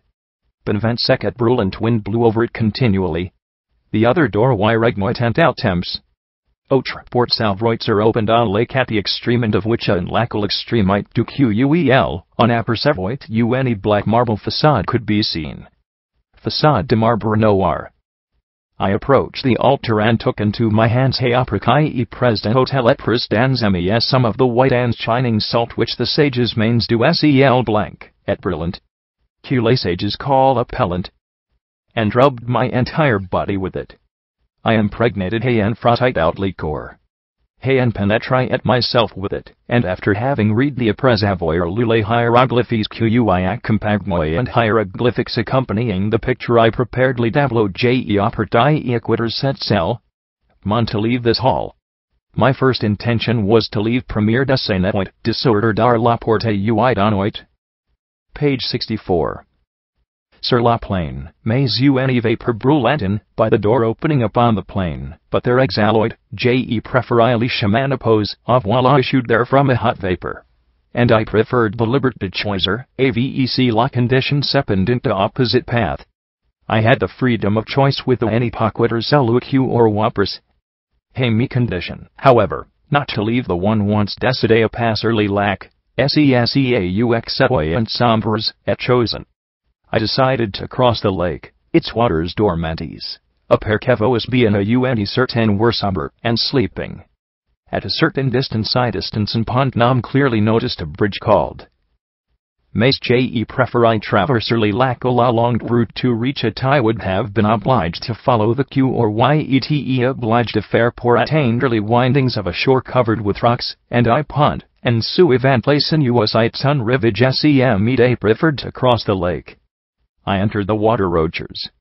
Entrai dans l'eau, point a pace which was as the cement. I noticed that it was come to ciment, useless for me to swim since my feet touched in Utildenager, part out mes bys rencontre rently bottom everywhere. I walked in the lake for sol. Hey march I dans le lac pendant 13 jours. 13 days. At last I came to the other shore. Enfin je parvins à autre bord. Page 65. Section 9. La terre est une cailleur foncée comme l'eau. The earth was as dark as the water through which dans la voyage, une pent insensible I had come. A hardly perceptible slope led me to me conduisait by de l'édifice qui voir the base of the building which I had seen from afar. Apricot à loin, sa forme inquire long, sur on its long square front several characters were les frontonets and graves quelques caractères, engraved like those used by the priests of ancient semblables a ceux employ and les prêtres des Persia. The entire building was made of rough ancients persons. L'édifice entier bâti basalt black basalt, the doors, of cypress wood, open to noir de poli, les portes and de bois de cypress, let me pass. A warm, moist wind arose suddenly. Elles ouvriront pour me laser passer, unvent, and pushed me rapidly to the middle of the chaudet humide levant out a coup me passe chamber, at the same time closing the doors upon rapidement jusqu'au milieu de la salle, et me. I was in darkness, but gradually my eyes temps referme les portes sur moi. Hey me trouve I grew accustomed to the meager light which dans l'obscurite, PEUMESYEUX reigned in this enclosure, and I was able to discern à coup de mes rano PEU de lumière QI regnoit the surrounding objects. The vaulting, the walls dans cette enceinte, et je pus distinguer les objects, and the floor of the chamber were as black as QUI and Turian. La voûte, les parois, les planchers ebony. 2 mural paintings arrested my attention, de la salle and noirs comme ebene. One represented a horse such as our poets described to blow paint sur la muraille fixer and mon, as having caused the downfall of Troy. From its attention unrepresented and cheval tel que gaping flags a human corpse protruded. The other poets nous painant celui cause a and a image showed a man long dead. Vile insects bred Troy. The SES flanks and reuvert and cadaver by putrefaction swarmed over his face, and Germain, autre painter offroid l'image and devoured the substance which had given them mort de his long temps, les vils and sex birth. One of the arms of the dead man, stripped of infans de la putrefaction, its flesh, already showed. Page 66. Page 67. Agitaien sur son visage, et devant and la the bones. A man, dressed in red, standing by the substance QUI avoid fate nature, and des bras corpse, endeavored to lift it. A star shone on his decharnes de la figure morte, loisoit déjà forehead, his legs were enclosed in black buskins. Apercevoir leas, place pres de cadaver, un homme above, between and below the picture were 3 vetu de rouge effercoit, de li relever, une oil black panels bearing silver characters. I read them preloit. Sur son front. Des brodequins noirs, and then occupied the time by making the rounds calroyant ses jams, Troy's lames noirs charges of the hall, where I was to spend 9 days. De caractères d'argent and pieces odessus, enter, et odessus des tableau. Hey lus, and in a dark corner I found a pile of black earth which occupy parcours la salle de voice passer was fat and saturated with animal particles. I was any jours about to take some of it when a thundering voice, like the sound of a trumpet, forbade me to do so.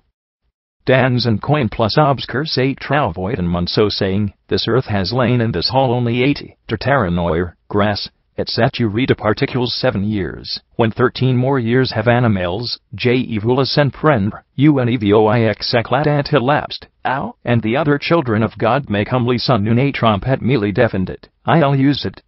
The voice fell silent, but its last ringing and apostrophe cucoterving septe nsq terra est sounds continued to vibrate a long time, and that Pizidan set salmidll. Quantris temple of silence and death. After remaining in Itautras annis serantecules, toi, at Leotas the time prescribed, I departed by the door opposite and fens de du pauranten user. Lavioixatut to the one through which I had entered.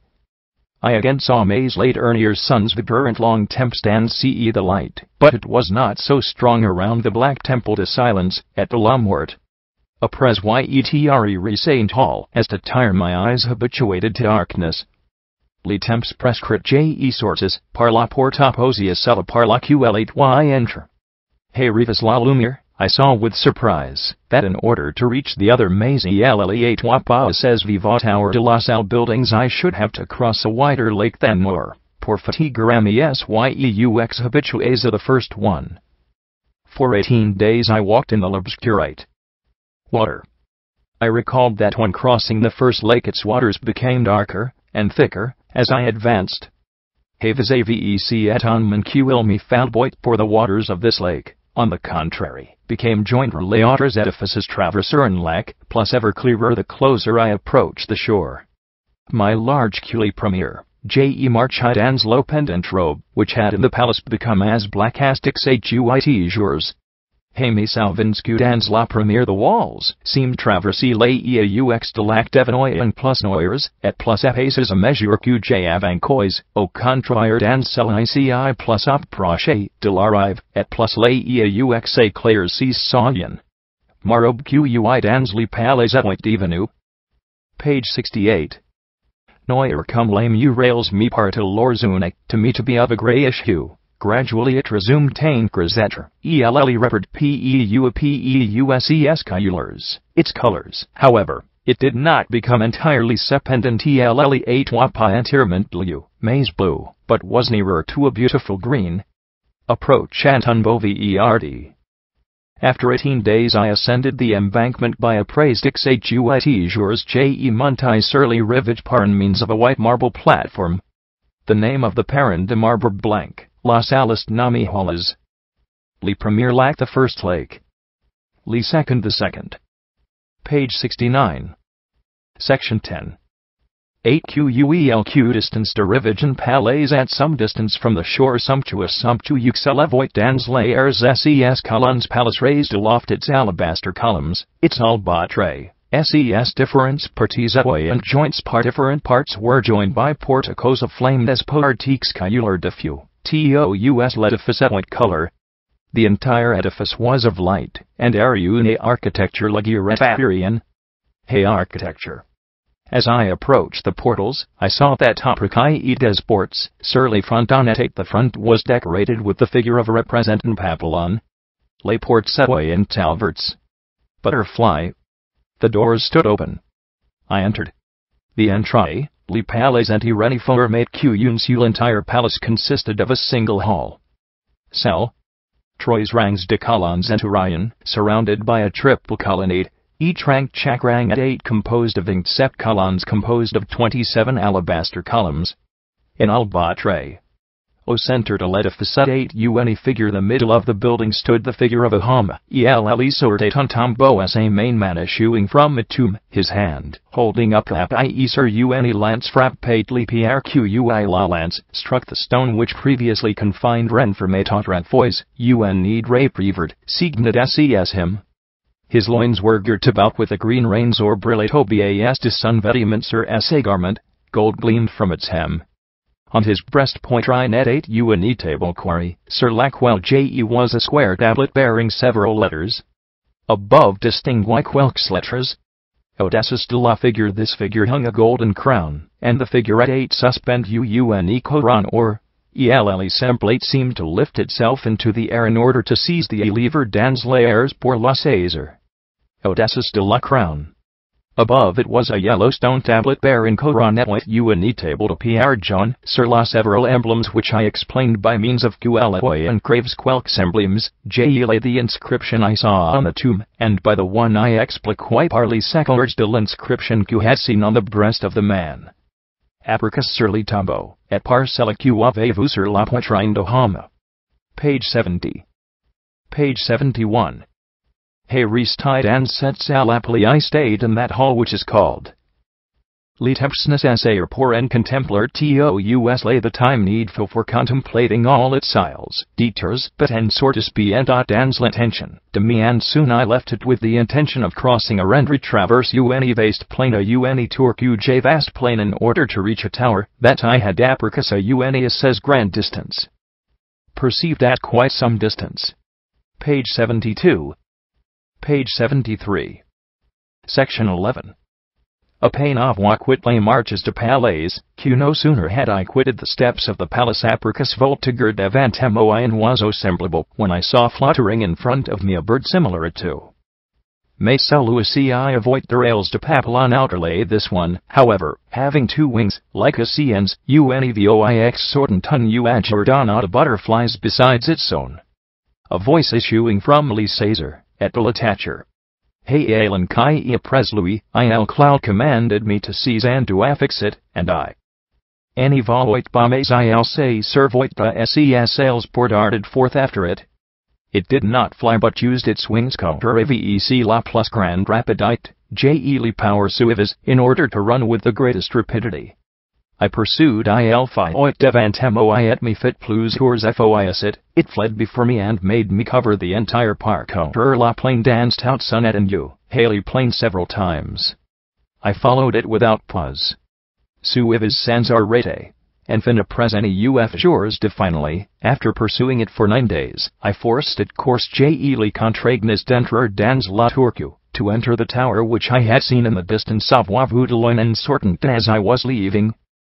Les murailles de cet edifice étaient de fer. 20 the walls of this edifice were of iron. 36 piliers de metal les outenoid and rear columns of the same metal supported it. The étoit de matière, incrustature brilliant. Interior was of the same material, encrusted with les fondements de la tour and construits de tel shining steel. The foundations of the tower were so manière qu'sa hauteur wsous terra. Constructed as to be twice as deep in the earth as Painloiseau futil entered and set and seen q and they were high above ground. The bird had barely Freud glacial semble empire de Louis il fit de veins entered this enclosure, when an icicle seemed to efforts pour malvoy ses sails overcome it. In vain at page 74. And Gordes, Elage toi encore, sa8 de fuir, tried to move its numbed wings. It still fluttered, mais chifoiblement que at hignes vec lot, plus trying to flee, but so feebly that I reached it with grand facilite. The greatest ease. Haley says at Louis passant and clouakir I seized the bird, and driving a steel nail. A traverse les ailes touch sur les planchers de la through its wings, I affixed it to the floor of the tour. A laid on marteau appelled tower, with the aid of a hammer called a pain avois fini culwaso report de hardly had I finished when the bird acquired new nouvelles forces, ilneagit plus, mais seseux strength. It did not move, however, but its size devin red brilliance come des topazes étoiles began to shine like topaz. I was gazing at it when a cupil examiner quand and group place so my attention was attracted by a group in the center, de la salatura mon attention, of the hall. It showed a handsome man in the prime representation Velham dans la fleur de rage of life. In his hand he held a staff about which two tenoit la main une verge quintal reinter serpents were interlaced. The young man was serpents and relasses, but effort each perdes striving to escape a larger and more powerful man. Mains on otter ham grand et vigoreux, arme, who are a girdle, and a helmet of iron surmounted d'une ceinture et uncast de fer sur les queues by waving red plumes. Near him a sword lay on a flotte une aigrette rouge, une epee et pres de buckler covered with hieroglyphs. The armed man Louis Elliot tap Sir and Beauclair charge held in his hand a heavy chain, with which he hieroglyphs, Homre Rme Tenoit dans ses shackled the feet and body of the youth who tried mains une forte choin il en lioit lepides, et li in vain to flee from his terrible adversary.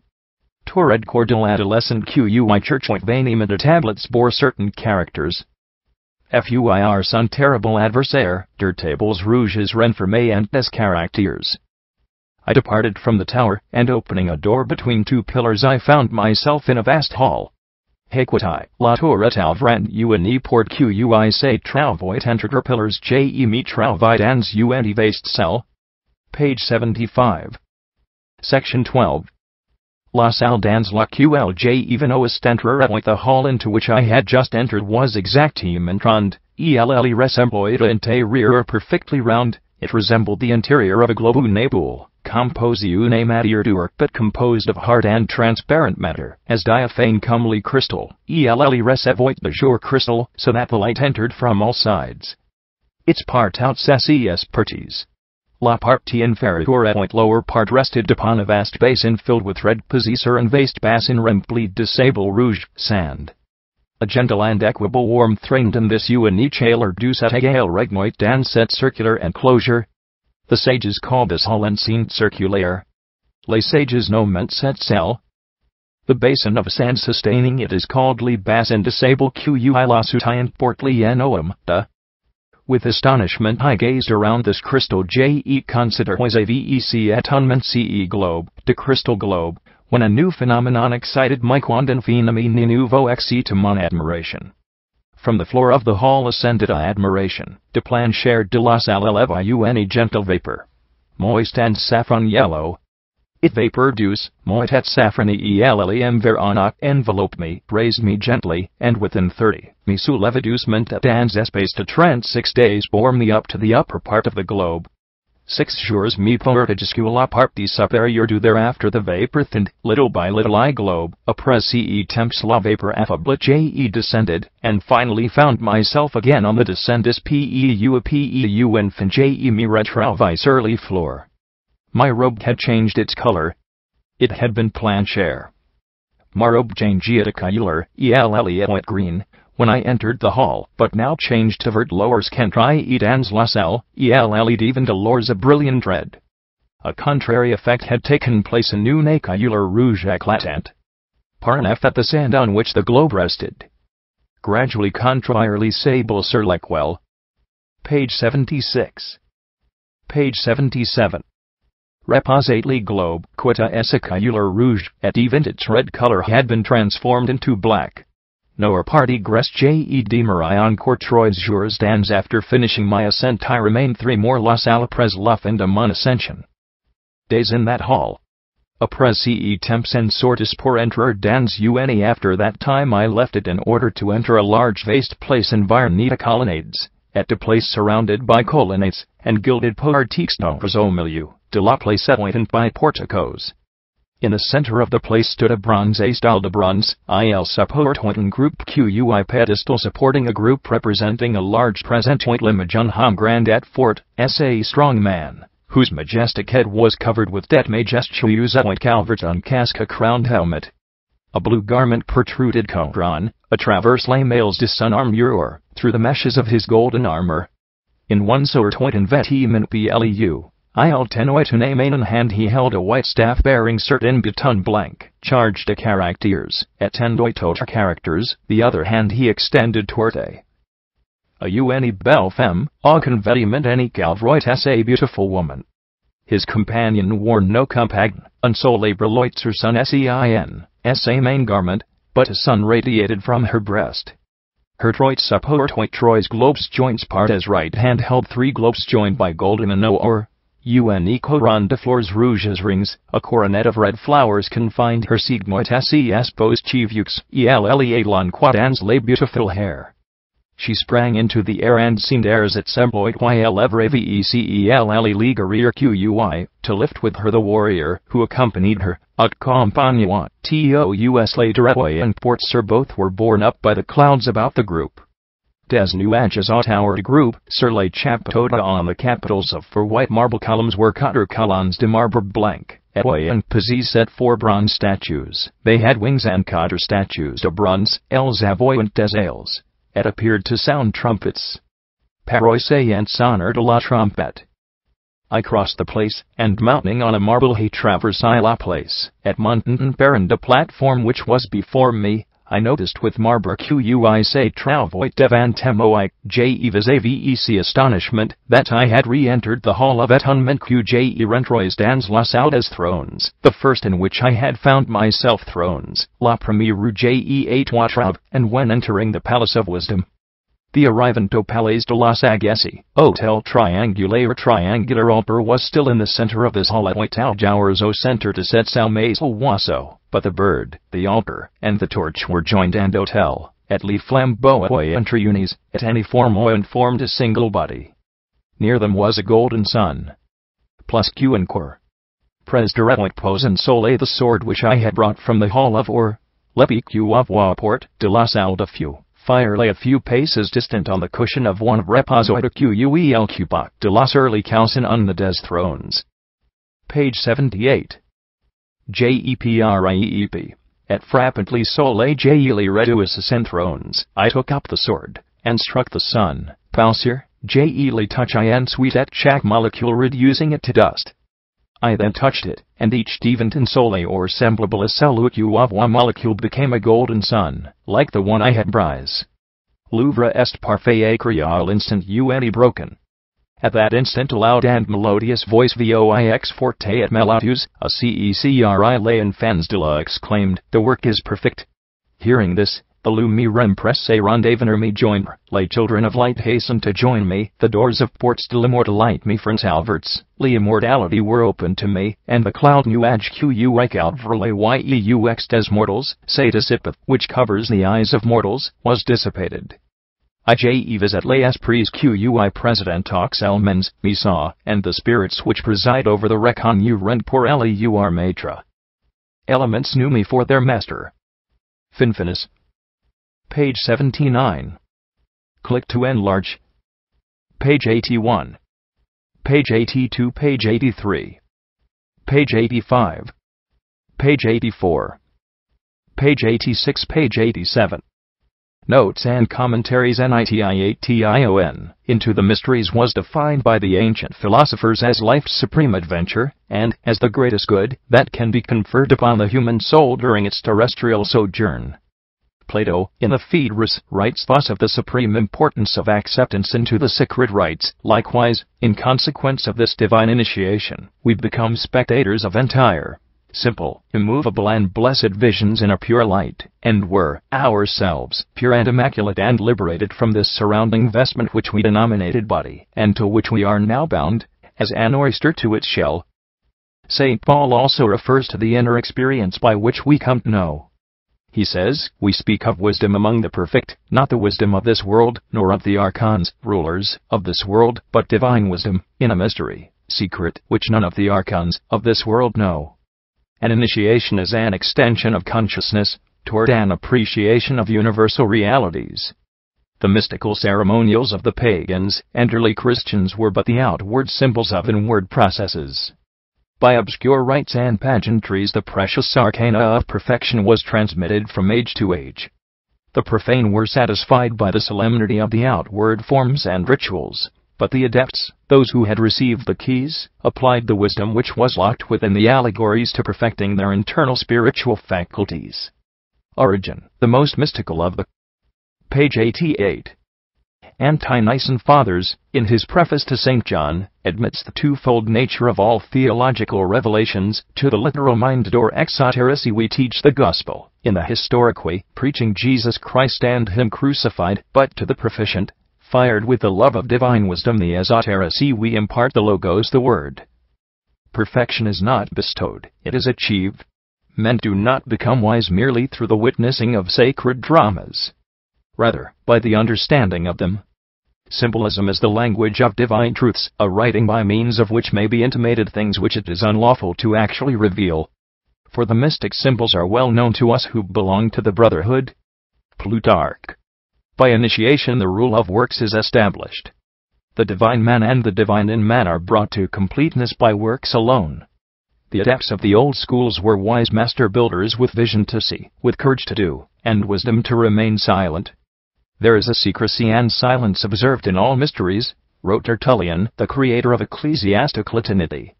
During the ceremonials of initiation the neophyte was given the law. The great verities by which the universe moves towards its inevitable identity with God were revealed. It remained for the initiate to apply this law, and through this application, to achieve conscious immortality. There is a forking of the ways of knowledge at which practice diverges from theory.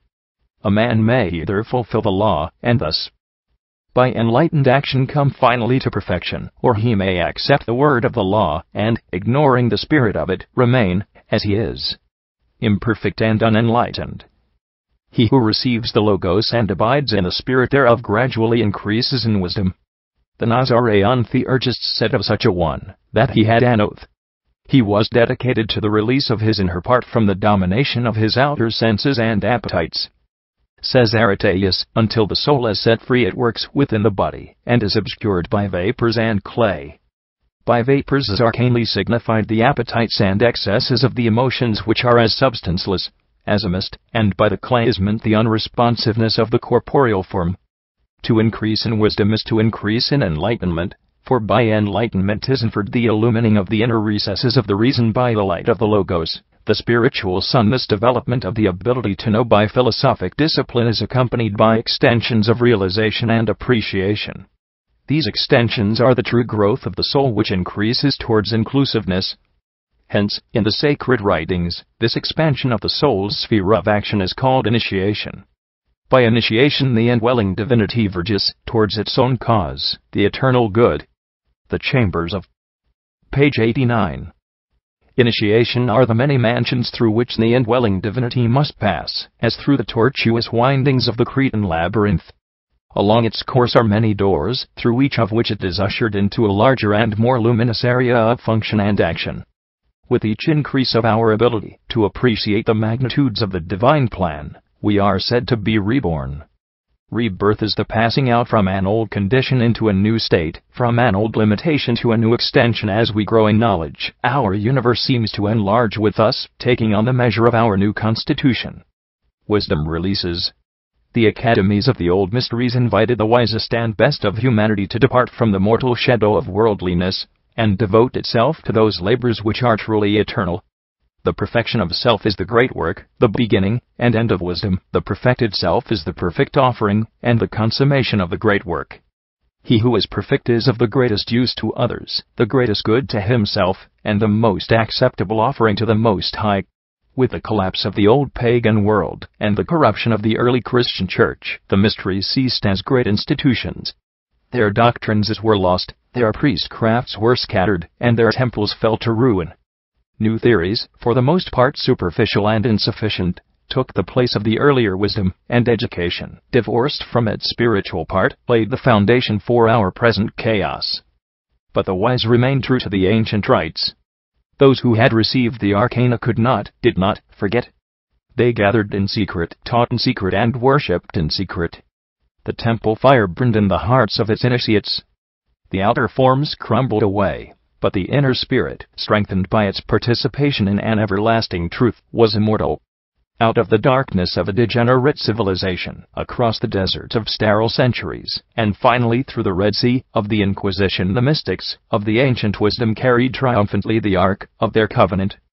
The so-called Middle Ages were an era of fantastic symbolism. The Hermetists devised composite monsters borrowed from the gods of Egypt. The Kabbalists illuminated vellum with curious figures, seals, pentacles, and grotesque signatures of demons. The alchemists filled huge volumes with weird formulas telling of the mystic properties of toads and dragon's blood. In the dark field of medieval superstition there also grew and blossomed the mystic rose, to be finally choked out by the weeds of bigotry. These were strange centuries when false faith had put wisdom to hazard. Yet who dares to deny that the mystical traditions endured and clothed? Page 90. In the terms of Egyptian myths and chemistry, were still available to such as had eyes to perceive the tortured truth. Against the background of dogmatic ignorance and purposeless pedantry stands out sharply and clearly the luminous personality of the Comte de St. Germain. Master of the old wisdom, wise in forgotten truths, proficient in all the curious arts of antiquity, learned beyond any other man of the modern world, the mysterious Comte personified in his own incredible achievements the metaphysical traditions of 50 centuries. 1,000 times the questions have been asked: where did St. Germain secure his astonishing knowledge of natural law? How did he perpetuate himself from century to century, defying the natural corruption which brings prince, priest, and pauper alike to a common end? St. Germain was the mouthpiece and representative of the brotherhood of philosophers which had descended in an unbroken line from the hierophants of Greece and Egypt.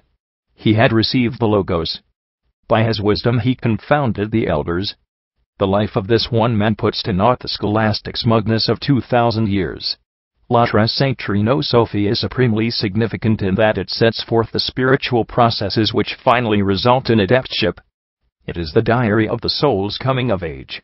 It may well be the actual record of St. Germain's own acceptance into the mystical brotherhood of which he finally became the Grand Master. As the purpose of the manuscript was the instruction of disciples already familiar with the secret terminology, the whole account is set forth symbolically in fragments of ritual and allegory derived from the ceremonials of the classical era. Though the first reading may serve only to perplex, a deep and careful analysis of the text will gradually enlighten. Each will discover in the writing that which he himself knows, he will interpret it according to that which he himself is, and he will apply it according to that which he himself desires. Symbols are all things to all men, yet beneath the wide diversity of interpretations of which they are susceptible is a wisdom simple and inevitable which can be comprehended only by the truly wise. Opinions, theories, and beliefs fall away. At the root of every emblem is a fact. Our manuscript is rich in these veiled facts, and we are reminded by the author that no part of it is without hidden significance. L'autre Sainte Trinosophia is divided into 12 sections. Each is illuminated by an appropriate design. The early sections seem to derive their inspiration from the Neo-Egyptian ritual called the Rite of Memphis, and the trials of the candidate are concerned directly with the 4 elements: earth, water, fire, and air. The Grand. Page 91. Pattern for the whole document is the zodiac, to the signs of which the 12 sections of the writing are related. The zodiac is the great soul cycle, and the sun's passage through the zodiacal symbols is the original from which the ancient priestcrafts derived the authority for their sacred circumambulations. The ancients accepted the first sign of the zodiac as the beginning, and the last sign as the end of all mundane activity. Similarly, Aries typified the beginning of regeneration, or the entrance of the soul into light at the vernal equinox of the philosophic cycle, while Pisces signified the completion of the sacred pilgrimage and the accomplishment of the magnum opus. St. Germain chiefly employs alchemical symbols in this book of the threefold wisdom. This in no way infers that he is actually writing of chemical processes, for, as most of the great alchemists have agreed, the manufacturing of material gold is the least part of their science. That St. Germain's meaning may be clear, and the correlations between the zodiacal signs and the alchemical processes become evident, the following table will prove useful. Aries: calcination and expulsion of the animal soul through heat. Purification by the fire of aspiration. Taurus: congelation, the union of parts, the achievement of one-pointedness or purpose. Gemini: fixation, the condition of becoming firm, the fixing of the will. Cancer: dissolution, to dissolve, or to suspend in a fluid state, the universalizing of the personality. Leo: digestion, to soften by heat and moisture, to perfect the mind in wisdom, heat, and imagination, humidity. Virgo: distillation, the separation of the volatile principle from substance, the release of the soul from its involvement in bodily limitation. Libra: sublimation, the refining of elemental bodies, the increasing of the vibratory harmonies of the body. Page 92. Scorpio: separation or the philosophic death, an artificial decay, by which the spiritual and putrefaction material elements are separated from each other. Sagittarius: incineration, the burning away of dross, the soul fire consumes the external body. Capricorn: fermentation, the conversion of organic substance into new compounds by a ferment, the building of the golden man. Aquarius: multiplication, the process of increasing, adeptship. Pisces projection in the process of transmuting base substance into gold. The perfection of the work, immortality. In the Eastern tradition, Buddhahood. The arrangement of these symbols and processes differs in minor degree among the various writers, but the principle is always the same: the transmutation of the not-self into the self, the tincturing of the outer life with the inner grace, the projection of soul upon its physical environment, the sublimation of evil into good, the multiplication of beauty, love, and truth, until finally the powder of projection, wisdom, shall tincture the whole world. The alchemists tell us that a minute particle of the red lion can transmute into the purest gold 100,000 times its own weight. Wisdom, and wisdom alone, can accomplish this, for one wise man can perfect the ages, and a little truth will in time so greatly increase that the universe may not contain it. A ritual not dissimilar to that contained in the present writing is set forth in the Popol Vuh, the sacred book of the Quechua Indians of Central America. The neophyte, in his quest for wisdom, passes in succession through 12 tests. He crosses a river of blood, Aries, then a river of mud, Taurus. He detects a subterfuge, Gemini. He enters the house of darkness, Cancer, then the house of spears, Leo, the house of cold, Virgo, the house of tigers, Libra, the house of fire, Scorpio, and the house of bats, Sagittarius, where he dies, incineration.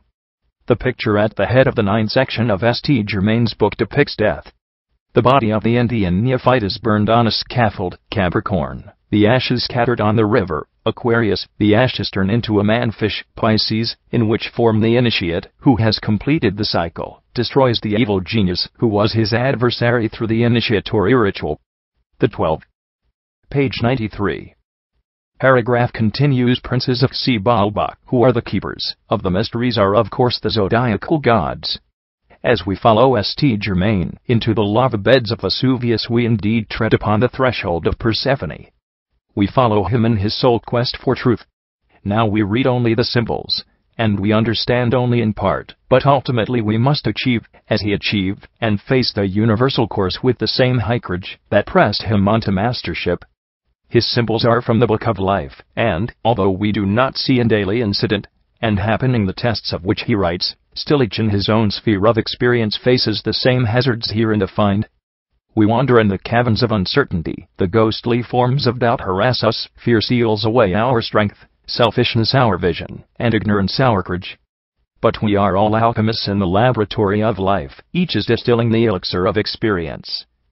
In due time each shall have accomplished the perfection of this mysterious alchemical fluid, and with it shall tincture his world and himself. Upon the base metals of this present age he shall sprinkle the magical powder which his soul has discovered. The ages of iron, of silver, of copper, and of lead shall vanish away, and the golden age of the philosophers shall shine forth. Interpretation of figures and text. Section I. Figure I, page 34. The highly decorated title page of the manuscript is a valuable key to the interpretation of the entire work. Daguerre describes the emblems thus: this author's symbolism is Egyptianized, in the fashion of the day. On the title page of the work we find the bird of Hermes, a tree with golden fruit, and a vase in which the work is achieved, the primitive material, under the form of a ball embraced by 2 wings, and a luminous triangle containing the divine name. In another place he adds, the Hebrew name El is on the right with another divine name lower down written in Arabic. The letters AB, near the latter, are indicative of the alphabet, and represent the word, the divine word. On the left is a Hebrew inscription taken from the first verses of the book of Genesis: and the earth was without form, and void, Tohu v'avoh, and darkness was upon the face of the deep. And the Spirit of God, Ruach Elohim, moved upon the face of the waters. The letters in the golden triangle do not form the sacred name Jehovah, but, when decoded, yield the cryptic words, breathe, after this one. That the soul breath of the Kabbalists is to be inferred is evident from the wings behind the hawk of Ra, in the upper left corner. The second square from the top at the right is of especial Freemasonic interest. A candidate for initiation into the mysteries. Page 94. Stands in symbolic posture before an altar, with 1 shoe off and 1 shoe on. The Hebrew letters Al, El, in the small circle are one of the 10 Kabbalistic names of God, signifying God, the Creator, and is associated with the Sephirah Chesed or mercy.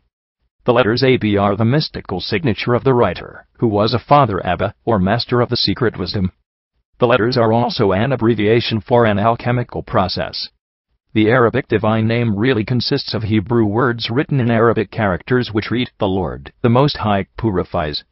The Hebrew inscription in the lower left corner, while unquestionably the second verse of the first chapter of Genesis, does not read, as in the authorized version. Characters have been changed, and the sense altered to read in substance, "And the earth shall be a desolate waste. There shall be lamenting, and hate and consternation shall be upon the face. And the breath of Elohim, because of the presence of the Spirit, shall destroy those that have departed from God." Analysis of the text. In the opening chapter of his manuscript, St. Germain ingeniously depicts the relapsed state of the human soul. The dungeon of the Inquisition is the sphere of men's animal consciousness. The physical world, dominated by inquisitional impulses, constitutes the soul's torture chamber and house of testing. To the sage, the material universe is the antechamber where gather those who are awaiting acceptance into the sacred rites. When the Kant speaks of this place of exile, and the monarchs who rule over it, he refers to the illusionary universe, and the princes of this world. Here is the Prometheus myth, the Titan bound to Caucasus for indiscretion, and Lucifer chained in the bottomless pit for pride. Throughout the early pages is traceable the allegory of the prodigal son. First is depicted humanity's heroic state during the Golden Age before sin and death came into the world. St. Germain describes himself as showered with the blessings of heaven, and surrounded by power such as the human mind cannot conceive. The Kantan writes that one moment destroyed everything. The mystery of the fall of man has never been revealed to the profane. The great cyclic law which swept the hosts of fiery sparks into the abyss is known only to the elect. In the darkness of chaos the rebel spirits established their world. They built the cosmos and were locked within each of the material elements which they had willed into being. When the lower earth had been completed, the Great Father desired to draw back unto himself his prodigal creation. To accomplish this he caused to issue from his own being his word, the Satar or Messiah. Descending from the abode of light, this heavenly archon diminished its splendor, and investing its glory in the dark robes of earth, took upon itself the cross of the cycles. To the Gnostics, the physical universe was compounded of the dregs of spirit. It was the abortion of space. Material existence was nature's punishment for the rebellion of the angels. This was clearly set forth in the initiatory rituals which taught that men were reborn in earthly bodies as punishment for sin. Those who perfected themselves were born no more, but, like Buddha, at the great release, passed on to the nirvana of the wise, a birthless, deathless state. From the Dun. Page 95. Geons of materiality, the sages released themselves through the practice of their esoteric rites.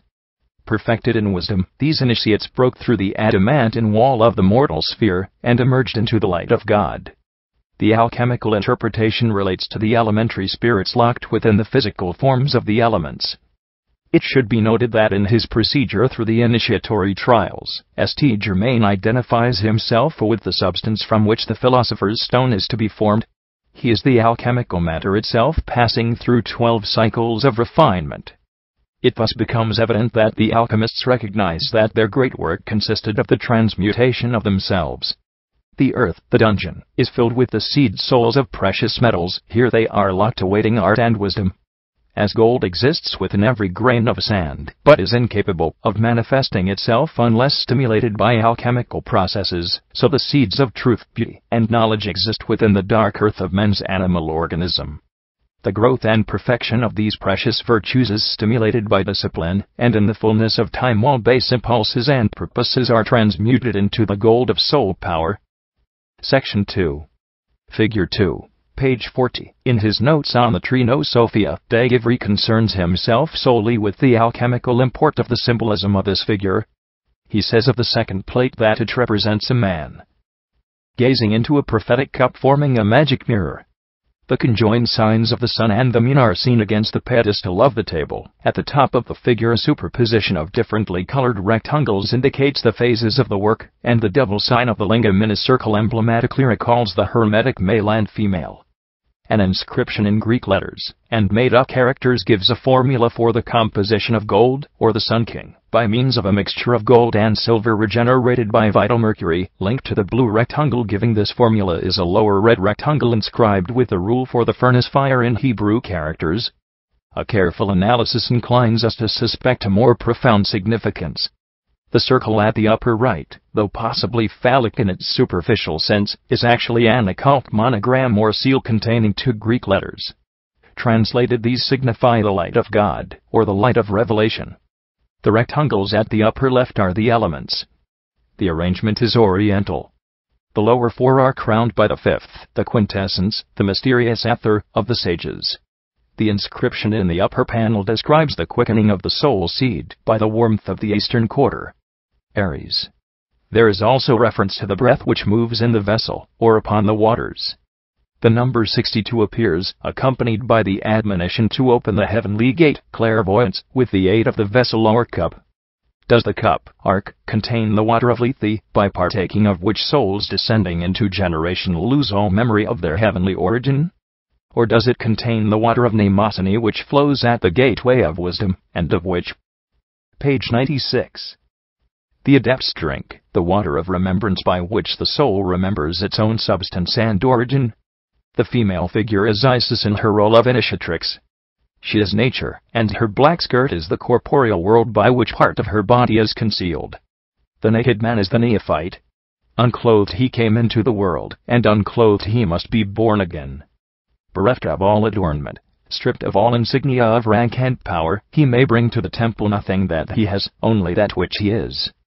The table upheld by the sun and moon, and at the base of which burns the everlasting fire, is the world. The objects lying upon it, or held by Isis, are 3 of the suit symbols which appear upon tarot cards. The whole design, in fact, is not dissimilar to that major tarot trump which is called Le Bateleur, the juggler. The cup is the symbol of water, the spearhead of fire, and the wand of air. Fire, air, and water are the symbols of the great magical agent. Their names in Hebrew are Chama, Ruach, and Majim, and by the Kabbalah the first letter of each of these words, Ch-R, and constitute Chiram, known to Freemasons as Hiram. This is the invisible essence which is the father of the 4 elements, and designates itself Chiram Telat Mekasat, Chiram the universal agent, 1 in essence, 3 in aspect, in which is hidden the wisdom of the whole world. The Hebrew characters in the panel, above the head of Isis are translated, on account of distress they shall cling to the bestower, which means that those, the wise, who have become wearied with worldliness shall turn to wisdom, the bestower of all good things. Analysis of the text. The account of the initiatory ritual now begins. The disciple has waited the appointed time in the dark material universe which is the womb of the mysteries. The process of philosophical birth proceeds according to the ancient and immutable law. The neophyte, veiled, and bearing the golden bough, the mistletoe, advances toward the iron altar. The choice of Vesuvius as the scene for the initiation is exceedingly appropriate. The vent of the volcano leads downward into the subterranean strata of the earth where dwell the subterranean deities, who must be first propitiated. The volcano is also the symbol of the alchemical furnace.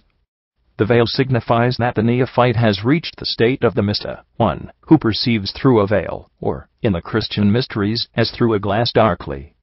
Pliny refers to the mistletoe as the all-healer. It was presumably the golden bough given to Anais as a passport to the infernal regions. Sir James Frazer thus comments upon the initiatory ceremony as set forth by Virgil. If the mistletoe, as a yellow withered bough in the sad autumn woods, was conceived to contain the seed of fire, what better companion could a forlorn wanderer in the nether shades take with him than a bough that would be a lamp to his feet as well as a rod and staff to his hands? Armed with it he might boldly confront. Page 97. The dreadful specters that would cross his path on his adventurous journey. Hence when Anais, emerging from the forest, comes to the banks of Styx, winding slow with sluggish stream through the infernal marsh, and the surly ferryman refuses him passage in his boat, he has but to draw the golden bough from his bosom, and hold it up, and straightway the blusterer quails at the sight, and meekly receives the hero into his crazy bark, which sinks deep in the water, under the unusual weight of the living man. Mistletoe is a parasite, and as such symbolizes the heavenly man within the mortal body.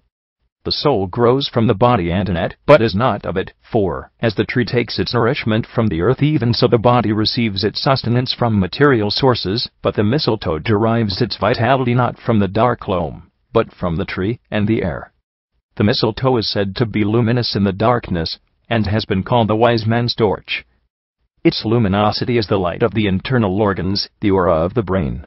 He who bears the branch announces his fitness to receive the initiation. The neophyte lays the branch upon the iron altar. He gives himself to the law, assuming the responsibilities of spiritual progress. The sacred word is spoken. The hallowed bowl bursts into flame. The sacrifice is accepted. The earth opens. Down through the royal arches as into a great abyss passes the candidate.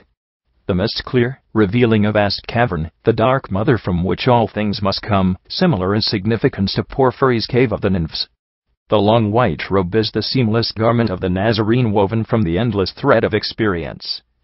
The copper lamp is enlightened love, without which no man may follow the narrow path of wisdom. Robed in purity, illumined with compassion and understanding, the neophyte follows the black vaulted passage which leads to immortality. After a great distance the passage ends in a square room from which lead 4 doors. This is the hall of choosing. The doors signify the courses which the soul can pursue. The black door is the path of asceticism and labor, the red door is that of faith, the blue door is that of purification, and the white door is that of adeptship, and of the highest mysteries. In the Bhagavad Gita, Krishna describes these paths, and those who follow them, and reveals that the last is the highest and the most perfect. The neophyte enters through the black door of asceticism and labor, and is about to pass through the red door of enlightened love, when it closes upon him. He then turns to the door of purification and sacrifice, but this will not receive him. Then the star, the symbol of his essential daemon or genius, darts through the white door. Fate has decreed adeptship. The neophyte follows his star. The alchemical significance of the account reveals that at the beginning of the great work the power of choice is given to the operator, that he may decide the end to which his labor shall be directed. The black door represents the making of material gold, the red door the universal medicine, for the healing of the nations. Page 98. The blue door the elixir of life, and the white door the philosopher's stone. From the door which is chosen we discover that aspect of the great work which our author contemplates. Section 3. Figure 3, page 44. 2 lions, one red and the other black, guard the crown. The crown is Kether, the fountain of wisdom. The king of beasts symbolizes nobility and rulership. In ancient times, figures of lions adorned the thrones of princes. These animals were also guardians of gates, and in Egypt the Sphinx, the man-headed lioness, guarded the entrance to the house of the mysteries. The inscription upon the flank of the lion is inverted. An inverted symbol signifies a perverted power, thus nobility becomes tyranny and greatness leads to despotism. In the introduction to his writing, St. Germain warns his disciples of 2 adversaries which the neophyte must overcome. One he terms the misuse of power, and the other indiscretion. The black lion represents tyranny, and the red lion, lust. Those who would accomplish wisdom must overcome these animals if they would reach the crown which lies beyond. The black lion is the temptation of power, the impulse to build temporal empire in a spiritual universe. The red lion is the temptation to possess. Its ministers in the human body are the sense perceptions which would deflect the aspiring candidate from his holy course, and lead him into the fantastic sphere of appetite and desire. There can be no compromise with these monsters of perversion. With the vision there appears suspended the strung bow of the will, and 2 lance-pointed arrows. Quickly must the bow be drawn, and to the heart of each beast a shaft be driven. Kill out desire, decrees the Eastern master. Slay ambition, wrote the Western sage.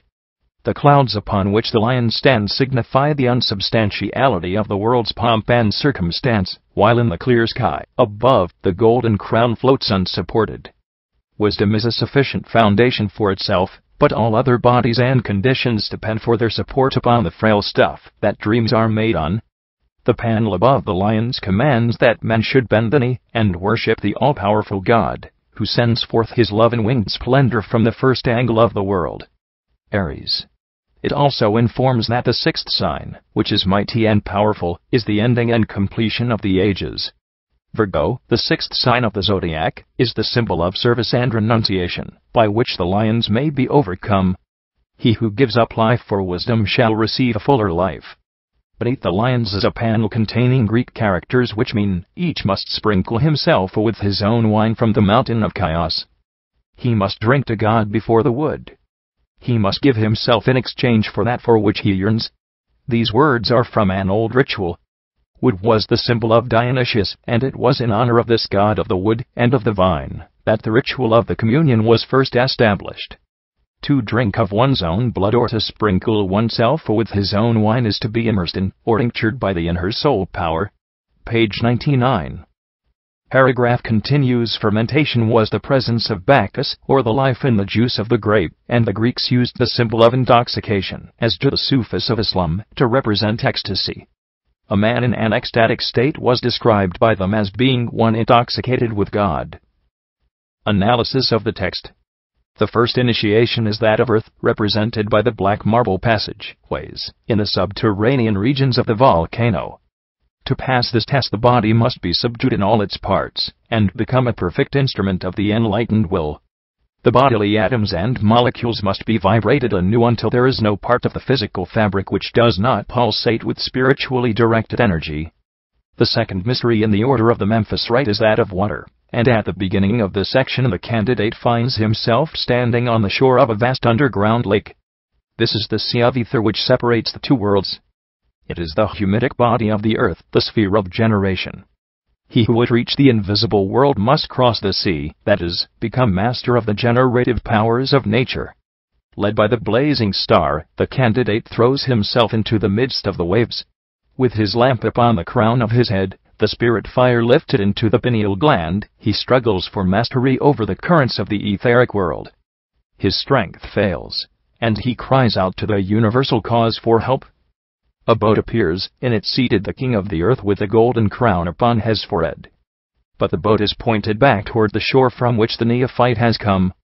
The crowned man offers the kingdoms of the earth, but the disciple of wisdom, who has risen above these things, cannot be thus easily tempted. Strengthened by the courage of righteous decision, and aided by the invisible genii, the candidate fights his way to the distant shore. Before him rises the silvery wall of the moon, the lady of the sea, whose dominion he has passed. The fire initiation awaits him. Having mastered the vital principle of nature by which growth and propagation are controlled, the candidate next faces ambition, the fire of pride, and the flaming tyranny of emotional excess. He beholds the lions, the fire symbols. The key to the course of action is revealed by the hieroglyphics. The lions, the writing, and the wall dissolve. The path stretches out through the sphere of eternal flame. The alchemical aspect of the symbolism is one of purification, or the passing of the elements of the stone through a bath. In this process of purification they pass from an earthy state through a vaporous or watery condition to a fiery or gaseous quality. The lunar humidity present in all bodies must be dried out, which led the Greek philosophers to declare that a dry soul is a wise one. The Platonists interpreted this to mean that the mastery of the lunar principle brought to an end the reign of corruption by which all bodies are finally dissolved. The moon rules physical generation, or the perpetuation of corruptible forms, but the sun has dominion over spiritual generation, the creation of incorruptible bodies. Man is the progeny of fire. The sun, water, the moon, and air, the bird of Thoth. Page 100. Temptation by the king with the golden crown suggests one of the most common difficulties of the alchemical tradition. Those who attempted the art in most cases failed in their quest for wisdom, because they became fascinated with dreams of wealth. Material gold tempts the alchemist away from his spiritual quest for enlightenment and immortality. Section 4. Figure 4, page 48. Upon an altar formed of the 12 whorls of a winged serpent twisted about his spear rests the cup of everlastingness. The device is derived from the cyclic serpents so often used in the rites of Serapis. The 12 coils of the snake are emblematic of the philosophic year, and the spiral course of the Ain, through the zodiacal constellations. In the preparation of the wise men's stone, the elements pass through 12 stages of augmentation. In each of these cycles the power of the matter is intensified, a fact which is suggested by the increasing size of the serpent spirals. The figure is also reminiscent of what the sages termed the philosophic vortex, the natural form of the soul power in the human body. In Isis Unveiled, H.P. Blavatsky writes, "Before our globe had become egg-shaped, or round, it was a long trail of cosmic dust or fire mist, moving and driving like a serpent. This, say the explanations, was the Spirit of God moving on the chaos, until its breath had incubated cosmic matter, and made it assume the annular shape star. In the Chaldean oracles, the universal fire is described as moving with a serpentine motion. The present symbol is the universal wisdom moving, as a winged serpent upon the surface of the primitive chaos, that is, the unregenerated body of the neophyte." The ritual of the Sabazian mysteries included the drawing of a live snake across the breast of the candidate. In the drawing, the serpent is twisted around the backbone, the spear, and forms an appropriate support for the cup of immortality. Beside this strange altar stands the jeweled sword. Faintly traceable upon its sheath are the ancient symbols of the eye, the heart, and the mouth, symbolic of the three persons of the creative triad: life in the heart, light in the eye, breath in the mouth. The life, the light, and the breath are the sources of all things, and from their union in the cruciform symbol the candidate must fashion the weapon for his protection against the elemental darkness. The cycle symbol must be overcome by wisdom. This is the sword of quick decision with which the Oriental neophyte must cut low the snaky branches of the world banyan tree, the emblem of the self-replenishing cycles and the law of rebirth. The serpent is the spiral of evolution. The cup contains the shining nirvanic sea, into which the soul has finally merged. The sword is the illumined will, the same sword which solves the enigma of life's Gordian knot by cutting it with a single stroke. The cryptic words on the upper panel carry out this thought. Translated, they are: reverence this vessel, the ark, or cup, of everlastingness, offer freely of yourself a portion unto Iowa, or Jah, Jehovah, and to the corner, or angle, in page 101. Atonement. This is derived from the symbolism of the Chaldeans, who regarded the universal cause as the Lord of the angles. Analysis of the text. The candidate enters upon the place of fire. A great sea of flames, the astral world, stretches out in every direction, bubbling and seething with an infernal fury. The daemon orders the candidate to advance. With his mind fixed upon reality, the disciple obeys, only to discover that the fire has lost its heat, and he walks unharmed into the midst of the conflagration. He finds himself in the temple of sidereal fire, in the midst of which is the greenish-gold form of a serpent with ruby eyes and diapered scales. The nature of the fire is clearly revealed, for we are told that one half of it burns with a vivid light, while the other half is shadowed and blackish. Here is the serpent of the astral light, which, according to Eliphas Levi, is twined around every flower that grows in the garden of Kama, or desire. The yogi in his meditation knows well the meaning of the house of fire, and the serpent which guards it. Here the candidate discovers the significance of the universal fire spirit which, turned downward, is the root of all evil, but if it be lifted up, draws all mental wisdom. The serpent fire must be overcome. The sword is at hand, and with it the candidate strikes at the brazen coils. Brass is the composite metal symbolic of the body of man, before it is reduced by philosophy to its simple elements. The lord of the fire world is vanquished. The senses are controlled, the appetites are under the iron dominion of the will. Anger, hate, and pride have been exiled from the soul.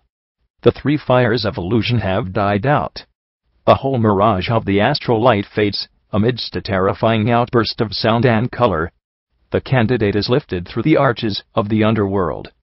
He passes quickly through the monsters that dwell on the boundaries of excess.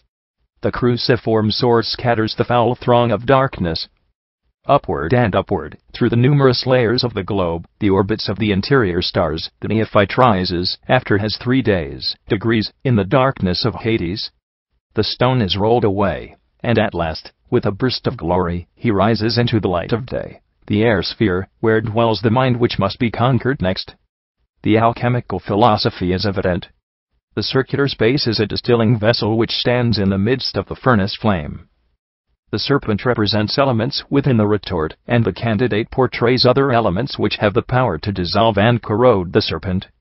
The rising of the candidate upward through the walls of the globe here signifies the vapors which, ascending through the long neck of the distilling vessel, escape from the heated inferno below. Section V. Figure V, page 50. The strange bird hovering above the altar fire is the sacred ibis, symbol of Thoth, the Egyptian god of wisdom and letters, and the patron of alchemy. It is the volatile philosophical mercury which can remain in a suspended state only when in the midst of the flames. By the philosophical mercury we, page 102, must understand the regenerated principle of intellect, mind rendered truly luminous by the flame of inspiration. In its beak the bird carries a green branch, the acacia of Freemasonry, the symbol of rebirth and immortality through spiritual enlightenment. The black feet and wings signify the earth principle, the silvery body the water principle, the red head the fire principle, and the golden neck the air principle. The spiritual bodies of the elements are thus united in a philosophical creature, the bird of the wise man, the phoenix. Beside the bird and the altar is an elaborate candlestick, its base formed of twisted serpents, Ida and Pingala. The upper end of the candlestick terminates in lotus blossom, from which rises a lighted taper. This is the soul light, the inner radiance which reveals the secret of the bird. As man's external existence is lighted by an external sun, by which he perceives all temporal concerns, so his internal existence is illuminated by the light of the soul, the radiance of which renders visible the workings of the divine mind within. The inscription beneath reads, "To the strong is given the burden." This refers to the qualifications for adeptship. The great truths of life can be conferred only upon those who have been tested in the essentials of character and understanding. In the panel above, the reader is instructed to kindle a fire upon the high place, that the sacrifice may be borne upward to the desert one. The symbolism is borrowed from the ceremonials of the old Jews. Upon the altar of burnt incense a fire was continually burning.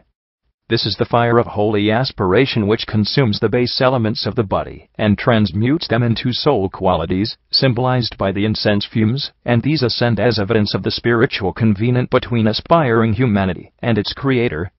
The panel to the right describes the ceremony which accompanies the building of the sacred fire. The one on the left is part of a ritual, in substance, as follows: when the years of this existence are done, and the soul, outbreathing at death, approaches the gate of immortality, may the bird bear it swiftly away to the abode of the wise. In the Egyptian rites, the soul of the initiate departed in the form of a bird which is shown hovering over the couch on which the mummy lies. The soul bird with the green branch refers to the messianic mystery, as set forth in the Book of the Dead. Wisdom confers immortality upon the soul. Without wisdom, the soul must perish with the body. This is the secret of the ritual of the coming forth by day, or the breathing out, of the cock. Analysis of the text. The candidate next experienced the mystery of the airy or intellectual principle. He is raised out of the subterranean depths by his guardian spirit, and lifted into the higher atmosphere. Below him is the desert. Special attention is called to triangular masses, the pyramids. An early manuscript in our collection affirms that the Egyptians were able to manufacture the philosopher's stone without artificial heat, by burying the retort in the desert sand, which furnished the exact temperature for alchemical experiments. The desert is here a symbol for the aridity. Page 103. And unproductivity of the unawakened consciousness. In the physical universe spiritual values languish, yet in the midst of this mortal sphere stand the pyramids, supreme symbols of spiritual alchemy, temples of initiation, in the desert of waiting. It is significant that the atmosphere of Egypt is peculiarly conducive to the perpetuation of ancient monuments, of learning which, when moved from their old footings, rapidly crumble away. Thus material life, the desert, is a natural laboratory in which the supreme chemistry is accomplished through suffering and aspiration. The account of the rising and falling of the candidate through space relates to the alternations of the substances in the retort by which they pass through a cycle of attenuation and precipitation, to be finally drawn off through the neck of the vessel. Hermes uses this figure to set forth the mystery of rebirth, the periodic alternation of the soul from a temporal to a sidereal condition, and its final liberation through initiation. Reaching the upper extremity of the intellectual sphere, the candidate is incapable of further function, and swoons. Upon regaining consciousness he discovers himself to be invested with the starry garment, the same spoken of by Apuleius in his Metamorphosis, and also that worn by the adepts of the Mithraic rite. By the starry garment is represented not only the auric body, but the new universal aspect of being, the sidereal consciousness bestowed by the experience of initiation. The candidate may return to the narrowness of his physical environment, but he can never again reduce his consciousness to the limitations of the material state. The starry body is his regenerated and illumined intellect. The strange characters signifying the name of the bird with the green branch are decoded to mean to be given the life that is immortality. The name of the altar reads, the crown, Kether, and is decoded, when shall be the gate of entrance. Together, the two phrases mean, immortality shall be conferred at the gate of the house of wisdom. The name of the torch is light, but translated, the characters read, the denier shall be hidden away and forgotten. This coin of the prophet should be understood in the sense of the suit of coins in the tarot deck, for the suit represents the material body over which the symbol has rulership. The statement may then read, the body of the wise man shall be concealed. This thought was faithfully followed by the old adepts. The tombs of the initiates have never been discovered, and in the famous Rosicrucian cemetery the resting places of the brothers are marked only by the rose. During the initiation ceremonies, which took place in the invisible worlds, the physical body of the neophyte was hidden in a secret place, where no disturbing forces could reach it while the soul was exploring the mysteries of a mente. Body here also represents personality, and the whole personal sphere of life which must be cast aside and forgotten, also the personal ego which must die, or be buried that the universal self may be born from its seed. Section 6. Figure 6, page 54. The altar which our author describes as being composed of. Page 104. The four elements is triangular in shape. From this circumstance two sacred numbers are produced, the square, 4, plus the triangle, 3, equals 7, and the four elements of the altar multiplied by the triangle equals 12. From this the composition of the world is made apparent. Nature is a triangular arrangement of four elements, and the divine world, of which the zodiac is a proper symbol, consists of these elements multiplied 3 times, or in their 3 primary states. The altar is the human body. Its material parts, the square, are arranged in the spiritual order, a triangle. Upon the altar are the 3 symbols, from the previous diagram. They are so placed as to form a triangle, and we must understand them as salt, sulfur, and mercury, body, spirit, and soul. In the air above the altar is the crux ansata, the symbol of generation and fecundity. This may be considered as copper, the metal of Venus, and a symbol of the reproductive energy of the soul. Venus is the Lucifer of the ancients, the light-bearer, the star of self-knowledge. This symbol must remind the sage that the power to multiply is common to both the internal and external man. As bodies generate bodies, so the inner body, the soul, generates the archetypes of personalities. By alchemy, wisdom perpetuates itself by applying to its own peculiar purposes the same laws by which forms are perpetuated in the corporeal sphere. The whole figure is a symbol of spiritual generation, the mystery of Melchizedek, who is his own father and his own mother, and is above the law. It sets forth perpetual re-energization by the use of the stone. It tells of the very power which St. Germain himself possessed, of continuing from century to century by means of the subtle elixir, the secret of which was known only to himself and his masters. First, the 3 parts of the composite man, spirit, soul, and body, must be brought into equilibrium, and from this equilibrium is born the homunculi or crystal man. This man is an immortally generating ego capable of precipitating personalities at will, yet itself unchanged by these personalities and unlimited by them. Instead of the soul living in the body, and prisoned by its limitations, a new condition is established: the body lives in the soul. To the adept, the physical form is but an instrument for the expression of consciousness, intelligence, and action, represented by the candle, the bird, and the burning altar. Analysis of the text. This part contains some of the most beautiful symbolism in the entire manuscript. The candidate, having transcended the 4 elements, now continues into the sphere of higher causations, where he is instructed in the great Kabbalistic principles by which the universal integrity is preserved. The palace is the archetypal sphere, Plato's world of ideas. The simple geometric arrangement reveals the divine harmony.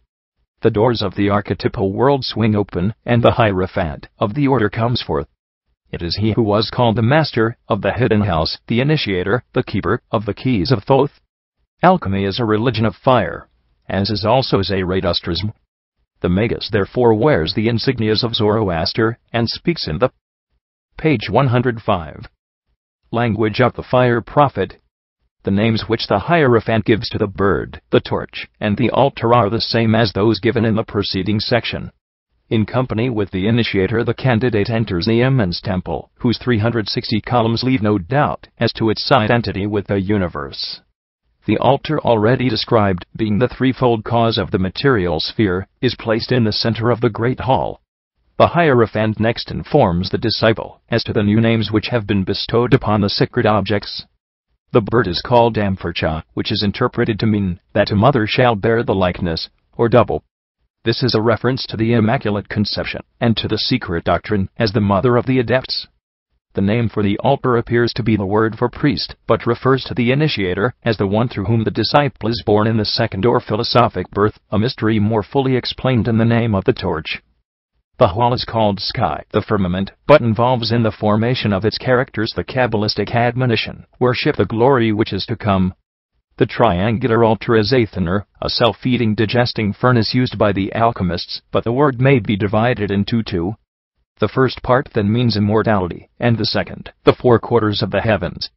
The 81 thrones placed within the palace of the sky, each at the top of 9 steps, are of great significance. The Rosicrucian mysteries consisted of 9 lesser and 3 greater rites or degrees, a system which may be traced directly to the Kabbalah. Out of Kether, the universal crown, issue the 9 Sephiroth, and from each of these in turn issue 9 others. 9 is the sacred number of man, and in the old Kabbalah, Adam, ADM, is the numerical equivalent of our 4 and 40 numbers, whose sum is 9. The symbolism of the 9 is continued throughout mystical literature. The Eleusinian mysteries were given in 9 nocturnal ceremonials to represent the months of the prenatal epoch. By Kabbalistic addition, 81 equals 9, and the thrones signify the 81 branches growing upon the great world tree. The schools of the lesser mysteries are patterned from the universal harmony, and here we see set forth the arrangement of the secret brotherhood. The name for the great hall is repeated in the text at the point where the venerable members of the school enter and take their seats. The disciple receives his philosophical name.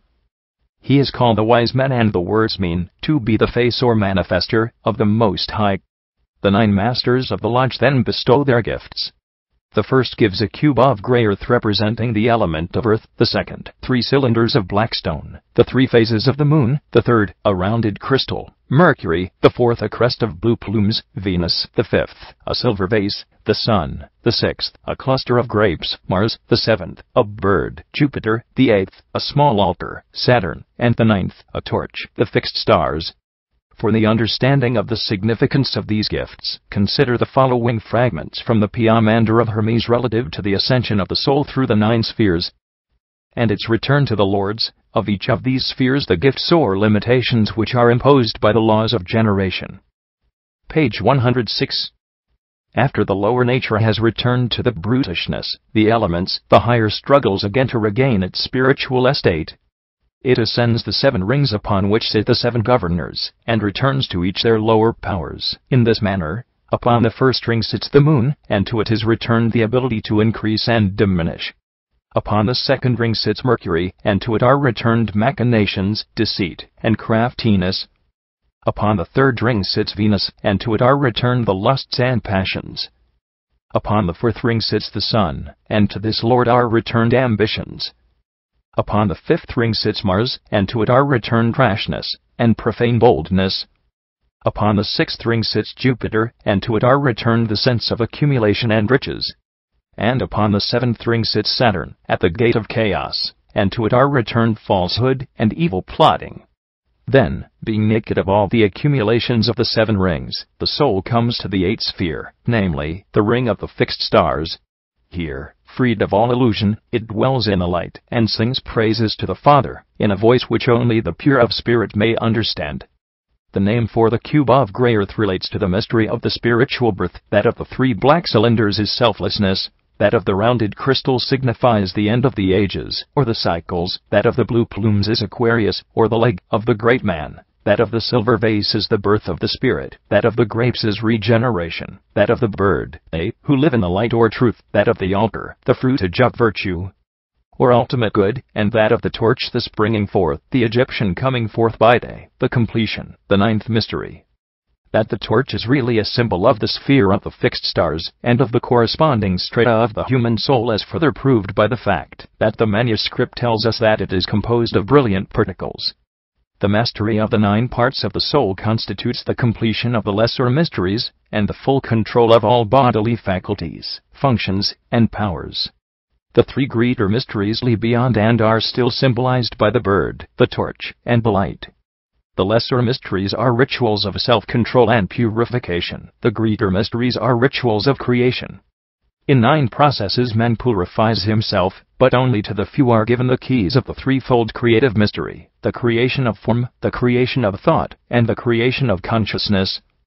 Before leaving the chamber of initiation, the candidate drinks of the water of life, the nectar of the gods, which is explained by the philosophers as representing the blood of the Logos, or the Sun, the divine energy which sustains the elect, and which is constantly flowing in the grail of the mysteries. According to the Greeks, the gods partake of no mortal food, but are nourished from the fountains of eternal good which spring up in the midst of the worlds. Having given the secret sight to the adepts, the new initiate departs from the chamber by the right-hand path. Section 7. Figure 7, page 60. The key to the 7th plate is equilibrium, this being the page 107. Virtue bestowed by the 7th sign of the zodiac, Libra, the balance. Our author tells us that the central motif, 2 small circles, and a pendant cross, is a sacred seal. This may be interpreted as the celestial sulfur and salt, the sun and moon. The suspended cross is the lapis philosophorum, composed of the regenerated elements, salt, earth, sulfur, fire, mercury, air, and azoth, the ether, water of the sages. The sun and moon are the father and mother of the philosopher's stone. They represent heaven and earth, from which is generated the cross, man, the progeny of the 2 immortal agents, spirit and matter. The cross also signifies the equilibrium of man suspended between his origin and destiny. The arrangement of the figures indicates the adept in whom the union of all opposites has been effected. The initiate is the rational androgyne. Surrounding the central part of the symbol are 2 circles of figures. The inner circle is composed of cuneiform characters, the outer, of hieroglyphics derived from several ancient languages, arranged in a manner entirely arbitrary, and undecipherable without the original key. The circle of cuneiform characters must be interpreted by discovering the Hebrew equivalents of the arrow-pointed letters. The text is apparently prophetic, and at first reading may seem to refer to the cosmic change which arises from the tipping of the celestial balance. In reality, however, the material deals strictly with changes which are to take place in the soul of the initiate. The cuneiform Hebrew reads as follows, probably continuing from the outer circle of hieroglyphic text, and is the outbreathing of everlastingness. Note that place, sign, or symbol, probably a zodiacal constellation, to be the end of the ages. The leg, Aquarius, probably referring to the Aquarian age or cycle, is the beginning of the destruction. In the zodiacal cycle of adeptship, Aquarius is the symbol of the final disintegration of the personality, for beyond it lies only Pisces, the nirvana. St. Germain's manuscript also describes an X, not shown in the illustration. This is the instrument of separation, and would agree exactly with the interpretation of the figure. This whole device is suspended between 2 pillars of green marble. These may well be the Jachin and Boaz of Freemasonry. Students of the Kabbalah will remember the 3rd column which united these 2, and which, like the Great Seal, in this figure, represented the adept, whose perfected constitution united wisdom and generation, the law, and the prophets. Analysis of the text. The initiate again assumes the attributes of the alchemical substance from which the universal stone is to be prepared. The entire section is devoted to processes of purification, consisting of 3 baths. As the result of the first bath, the water in the steel vessel becomes discolored with the impurities given off by the philosophical matter. In the second bath, the elements of the stone are impregnated with a mysterious reddish liquid of an extremely corrosive quality. In the third bath, the corrosive principle is washed away. These 3 processes, which require page 108, 16 days, completely purify the matter, which then passes on to its next augmentation.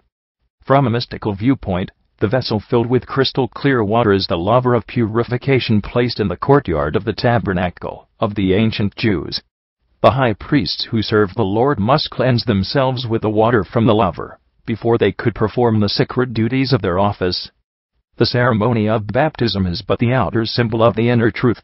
The absolute cause of all things in its impersonal and utterly diffused condition was regarded as a vast ocean filling all space.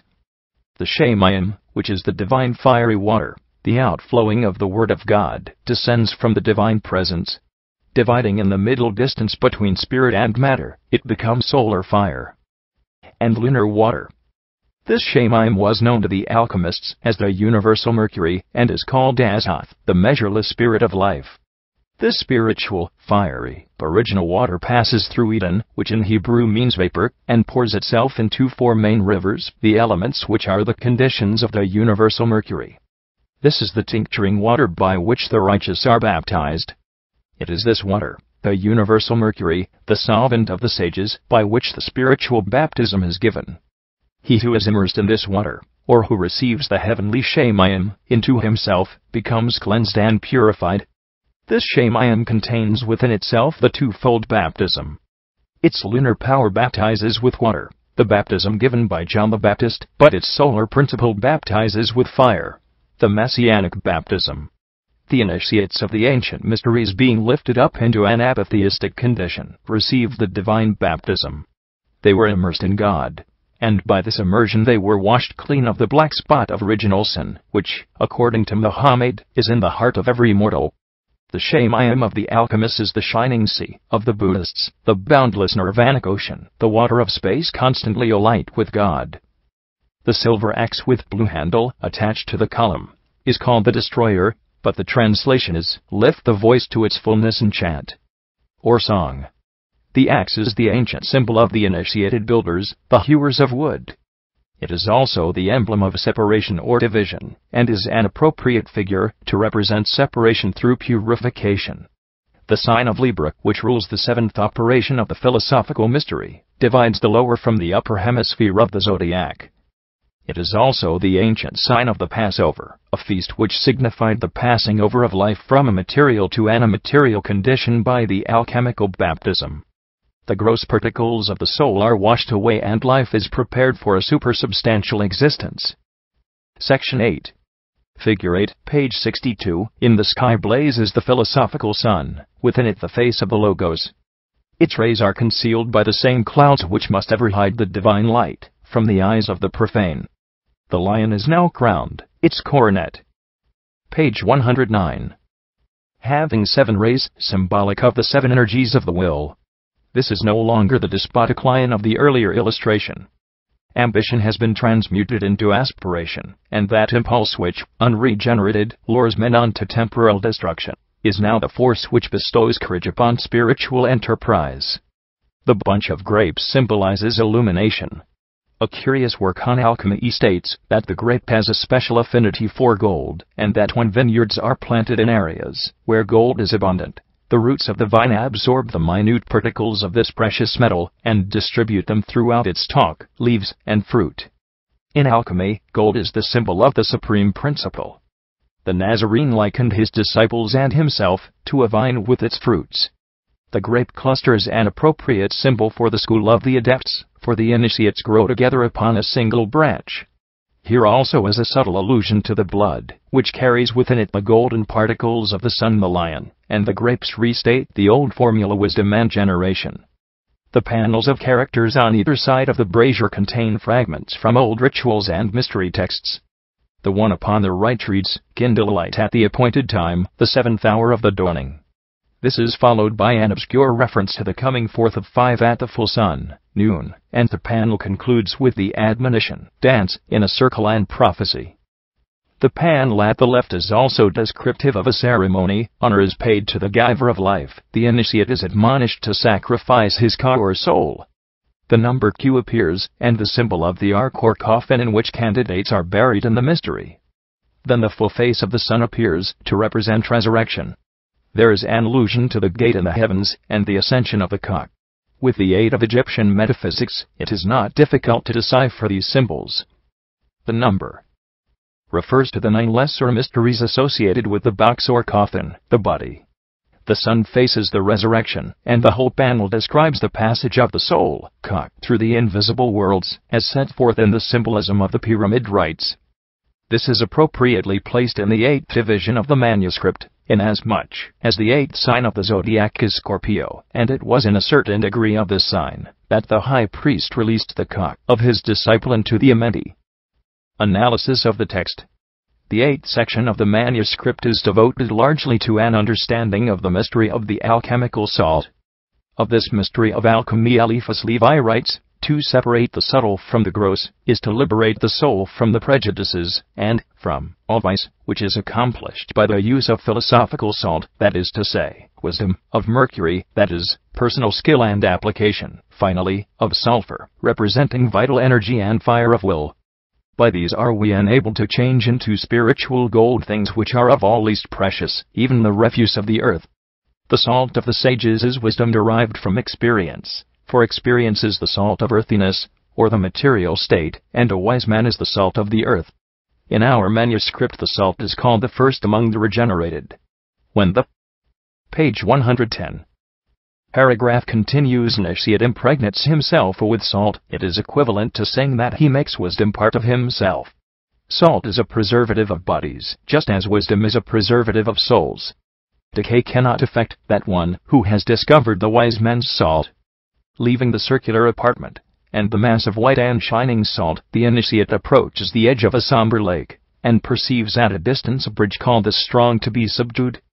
The term also signifies a reflector, or a shadow suspended over the lake, and betokens the rainbow bridge, the bifrost, of the Scandinavians, the bridge which leads from earth upward to Asgard, the terrestrial paradise, where dwell the 12 Ases, the hierophants of the world. The 8th sign of the zodiac is Scorpio, well represented by the dark and somber waters. The sign of Scorpio was especially venerated by the Rosicrucians, who performed certain of their rituals only when the sun was in this constellation. With great difficulty the initiate forces his way through the morass of Scorpio, to reach the great temple of Sagittarius which looms in front and above. Section 9.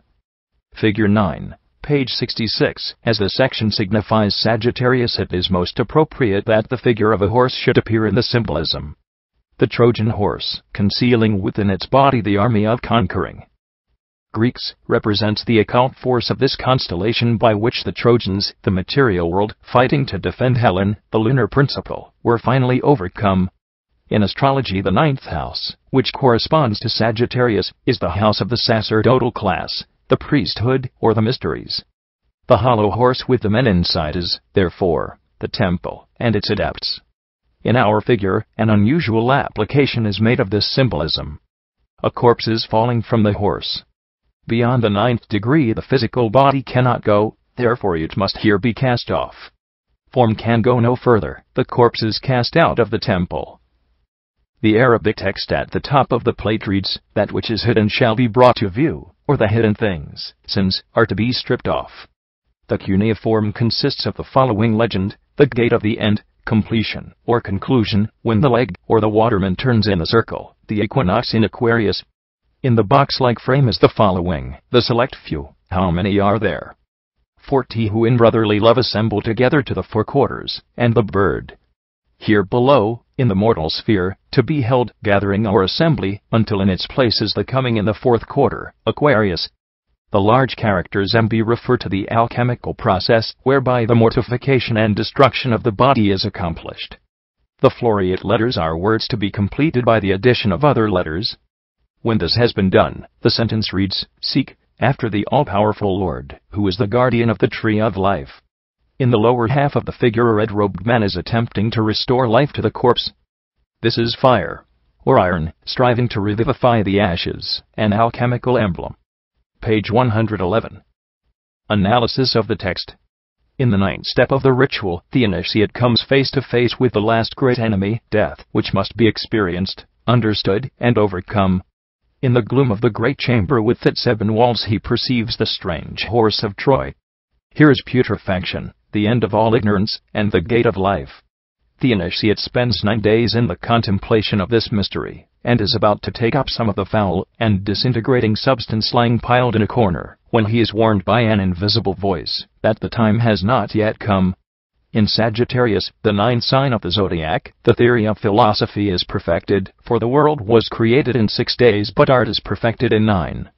Hermes writes thus, but this multiplication, the augmentation of the philosopher's stone, cannot be carried on ad infinitum, but it attains completeness in the 9th rotation, for when the stincture has been rotated 9 times it cannot be exalted any further, because it will not permit any further separation. After theory comes practice, after operation follows use. The adept, realizing that he already possesses the power to tincture matter, would experiment with the black decaying earth in the 9th chamber, but is prevented from so doing.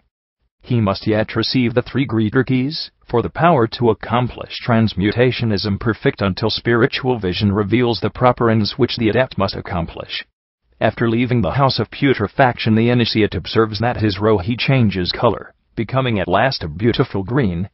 This is a direct allusion to the alchemical formula.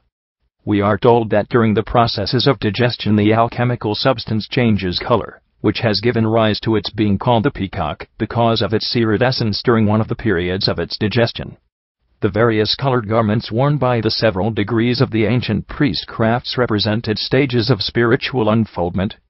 According to the same rule, in the preparation of the wise man's stone the base substance passes through a philosophical spectrum, turning from one color to another according to the end which the operator desires to achieve. The 3 cryptic words with which the section is concluded cause the last sentence to read, "The name of the hall is corruption." The name of the first lake is the beginning of corruption, and the name of the second lake the end of corruption. The 3 cipher words, when connected, give the meaning, corruption is the beginning of decay and corruption is followed by death.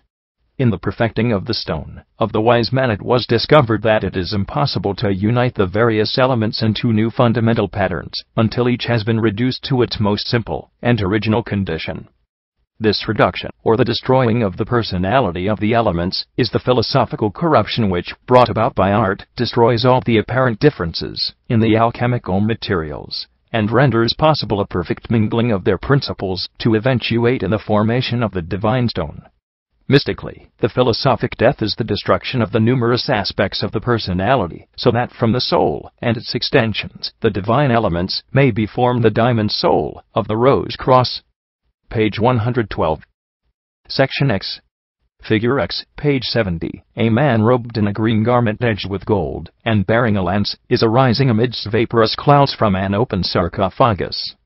Above the human figure is suspended a golden crown of light. The whole symbolizes the annual rebirth of the sun in the 10th zodiacal sign, the winter solstice in Capricorn. As the 10th month of the philosophic year, this hieroglyph sets forth the first of the 3 greater mysteries which are presided over by the constellations of Capricorn, Aquarius, and Pisces. The drawing depicts the final victory of the spiritualized soul over the limitations of the bodily tomb. The green garment reveals the adept to be clothed in his illumined soul, which is under the rulership of Venus. The breastplate bears upon it cryptic letters which mean life. The initiate has achieved immortality. For him the tomb will be forever empty. He has become one of that small band of the enlightened whom death has forgotten. The Arabic characters on the lid of the coffin admonish the elect that they should seize upon a certain undesignated mystery, when the 6th sign or age is to be the breath. These words evidently refer to the parts of a ritual. That which is to be seized upon is the master secret of alchemy. The tomb is also the burial place of the master of magic, whose ear, or body, was hidden, according to an earlier figure. In one of the early Rosicrucian books is described a curious practice of the brethren. They are said to have periodically retired into their glass eggs, where they rested for a certain number of years, after which they broke through the walls and emerged again. This allegory in turn alludes to the periodic withdrawal of the mysteries from society and their reappearance, after a certain time has passed. From the inscription we are led to infer that the periods during which the secret brotherhood comes forth from its obscurity are regulated by the astronomical cycles of the zodiac. We may read from the symbols, when the 6th sign is the life-giver I will come forth. The hieroglyphics in the panel at the top of the page are descriptive of the philosophic resurrection. They read in substance, to be freed with a shout of joy, when the downpouring of the Holy Spirit descends. There is also mention of a covenant of blood with the one, at the time of the fourth quarter, that is, the waterman, with the face. Aquarius. Analysis of the text. Death is followed by resurrection. Man must die many times in order that he may finally achieve immortality.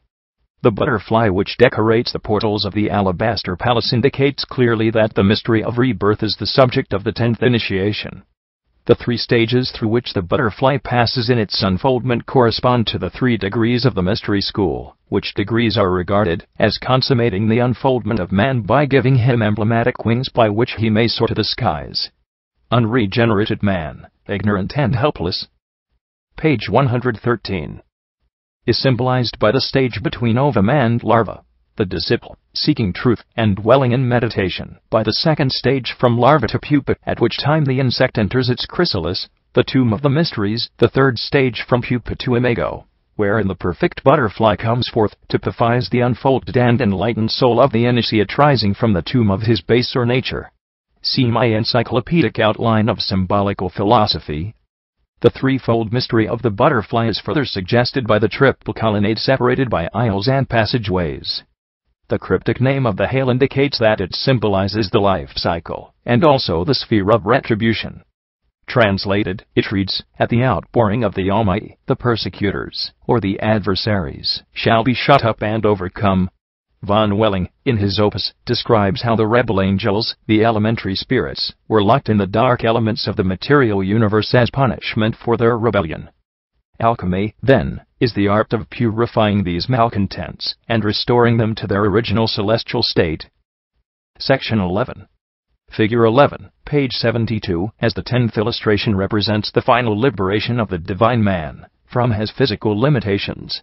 So the 11th depicts the attempt of the intellect to break away from bondage to the animal soul. The powerful man with his girdle and helmet of iron, and his crest of red plumes, is the Demiurgus or regent of the physical world, the governor of the senses and appetites. He is attempting to bind the spiritualized intellect to the rock of ignorance. The handsome youth bearing the caduceus is the philosophized intellect. The mastery of thought, which makes the mind a servant of the spiritual self, is the 11th step of the old rite. The whole phenomenal universe against which the neophyte has struggled through his 11 strange and arduous adventures is personified in the red-plumed man. Here the world is making its last effort to hold the escaping Superman. The effort is vain. No chains forged of earth can restrain or bind the philosophical Mercury.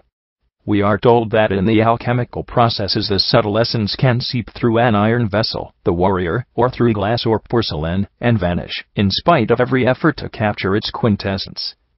The 11th figure contains numerous extraordinary and impressive hieroglyphics. The characters on the shield include a crossed scythe and scepter, signifying death and resurrection, or mortality and sovereignty. There is also the axe blade, the hieroglyph of the hewer, the builder, or the geometrician. The smaller hieroglyphics mean egg and cave, and the lunar crescent may symbolize either a lunar quarter or a gateway. These symbols unquestionably refer to steps in the initiatory drama. The words in the panel at the top of the figure may be translated to be the sign of the lake with everlastingness, to pour out, and to be the herald of destruction. The thought is evidently prophetic, referring to the destruction of the. Page 114. Unrighteous sin, the sign of Aquarius, the constellation which rules the 11th section of the work. The writing below the figures is purely mystical. It is given that the evil shall be trodden out in the 6th portico. The soul, in its spiritual cycle of regeneration, crosses from the lower to the upper hemisphere of the zodiac at the end of the 6th sign, Virgo, or the Virgin. This Virgin is the mother of the Messiahs. As physical generation begins in Aries, so the generation of the wise begins with the mother, the mysteries, from whom they are born into the celestial hemisphere. The old order cannot proceed beyond the 6th gate, for the 7th is that of the new man, or the second birth, a mystery hinted at in our inscription. Analysis of the text. The initiate, departing from the palace of the resurrection, sees fluttering before him the mysterious bird Amphitrite, which now, however, has the wings of the butterfly added to its own. The Kabbalistic meaning of the bird's name is, "A mother shall bear the likeness."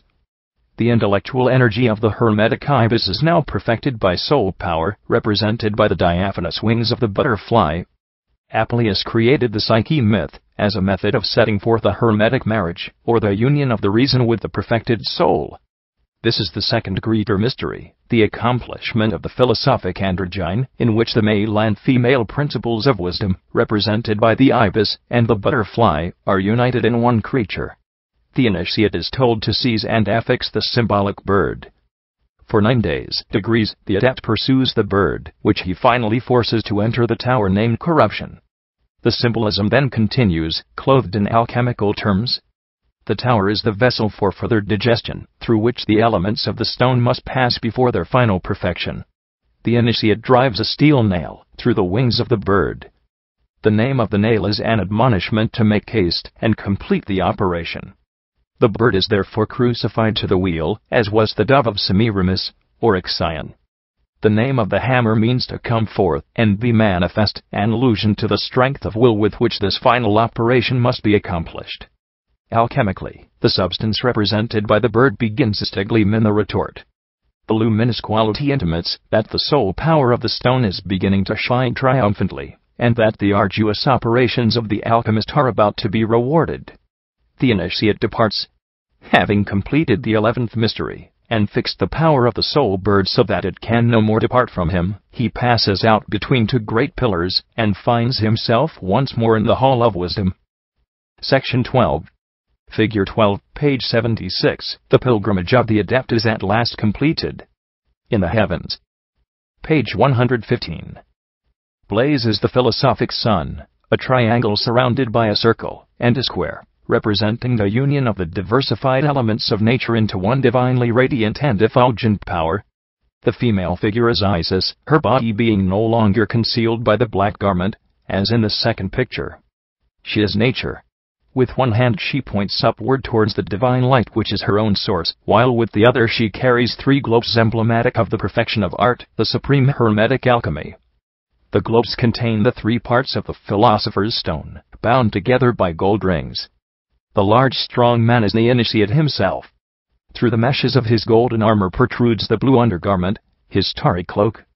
In his hand he carries a white wand ornamented with magical characters. This is the insignia of his rank, the baton of the adept. The time for the 12th and last step in the initiation is at hand. The crown which was previously in the heavens is now upon the initiate's helmet. Isis springs into the air, lifting with her the new master. Nature, the heartless destroyer of the ignorant, is the gracious servant of the wise. Led by nature herself, and lifted by her from an earthly state, the wise man ascends into the presence of the 3 masters, of the universal lodge, whose radiant sun blazes in the sky. In the 12th zodiacal sign, Pisces, the nirvana is accomplished, the stone is projected, the secrets of nature are revealed, and the initiate soars upwards with the triumphant declaration of the masters, consummatum est. Analysis of the text. The initiate now identifies himself again with the alchemical matter, and enters a crystal retort resting in a sand furnace which keeps it constantly at a gentle heat. The name of the hall is a place where drops trickle. The basin sustaining it is the desert of blazing fire, or the agent which enables the drops to escape. From the bottom of the glass retort, vapors are constantly ascending. The adept is lifted up, and after 36 days is borne to the upper part of the globe. The heat being reduced, he descends, and discovers that the color of his garment has changed from green to brilliant red. The solution in the alchemical retort, if digested a certain length of time, will turn into a red elixir, which is called a universal medicine. It resembles a fiery water, and is luminous in the dark. See The True Way of Nature by Hermes. The adept himself is now the universal medicine. He is the very substance which is for the healing of the nations. His crimson garment is the vestment of the red elixir.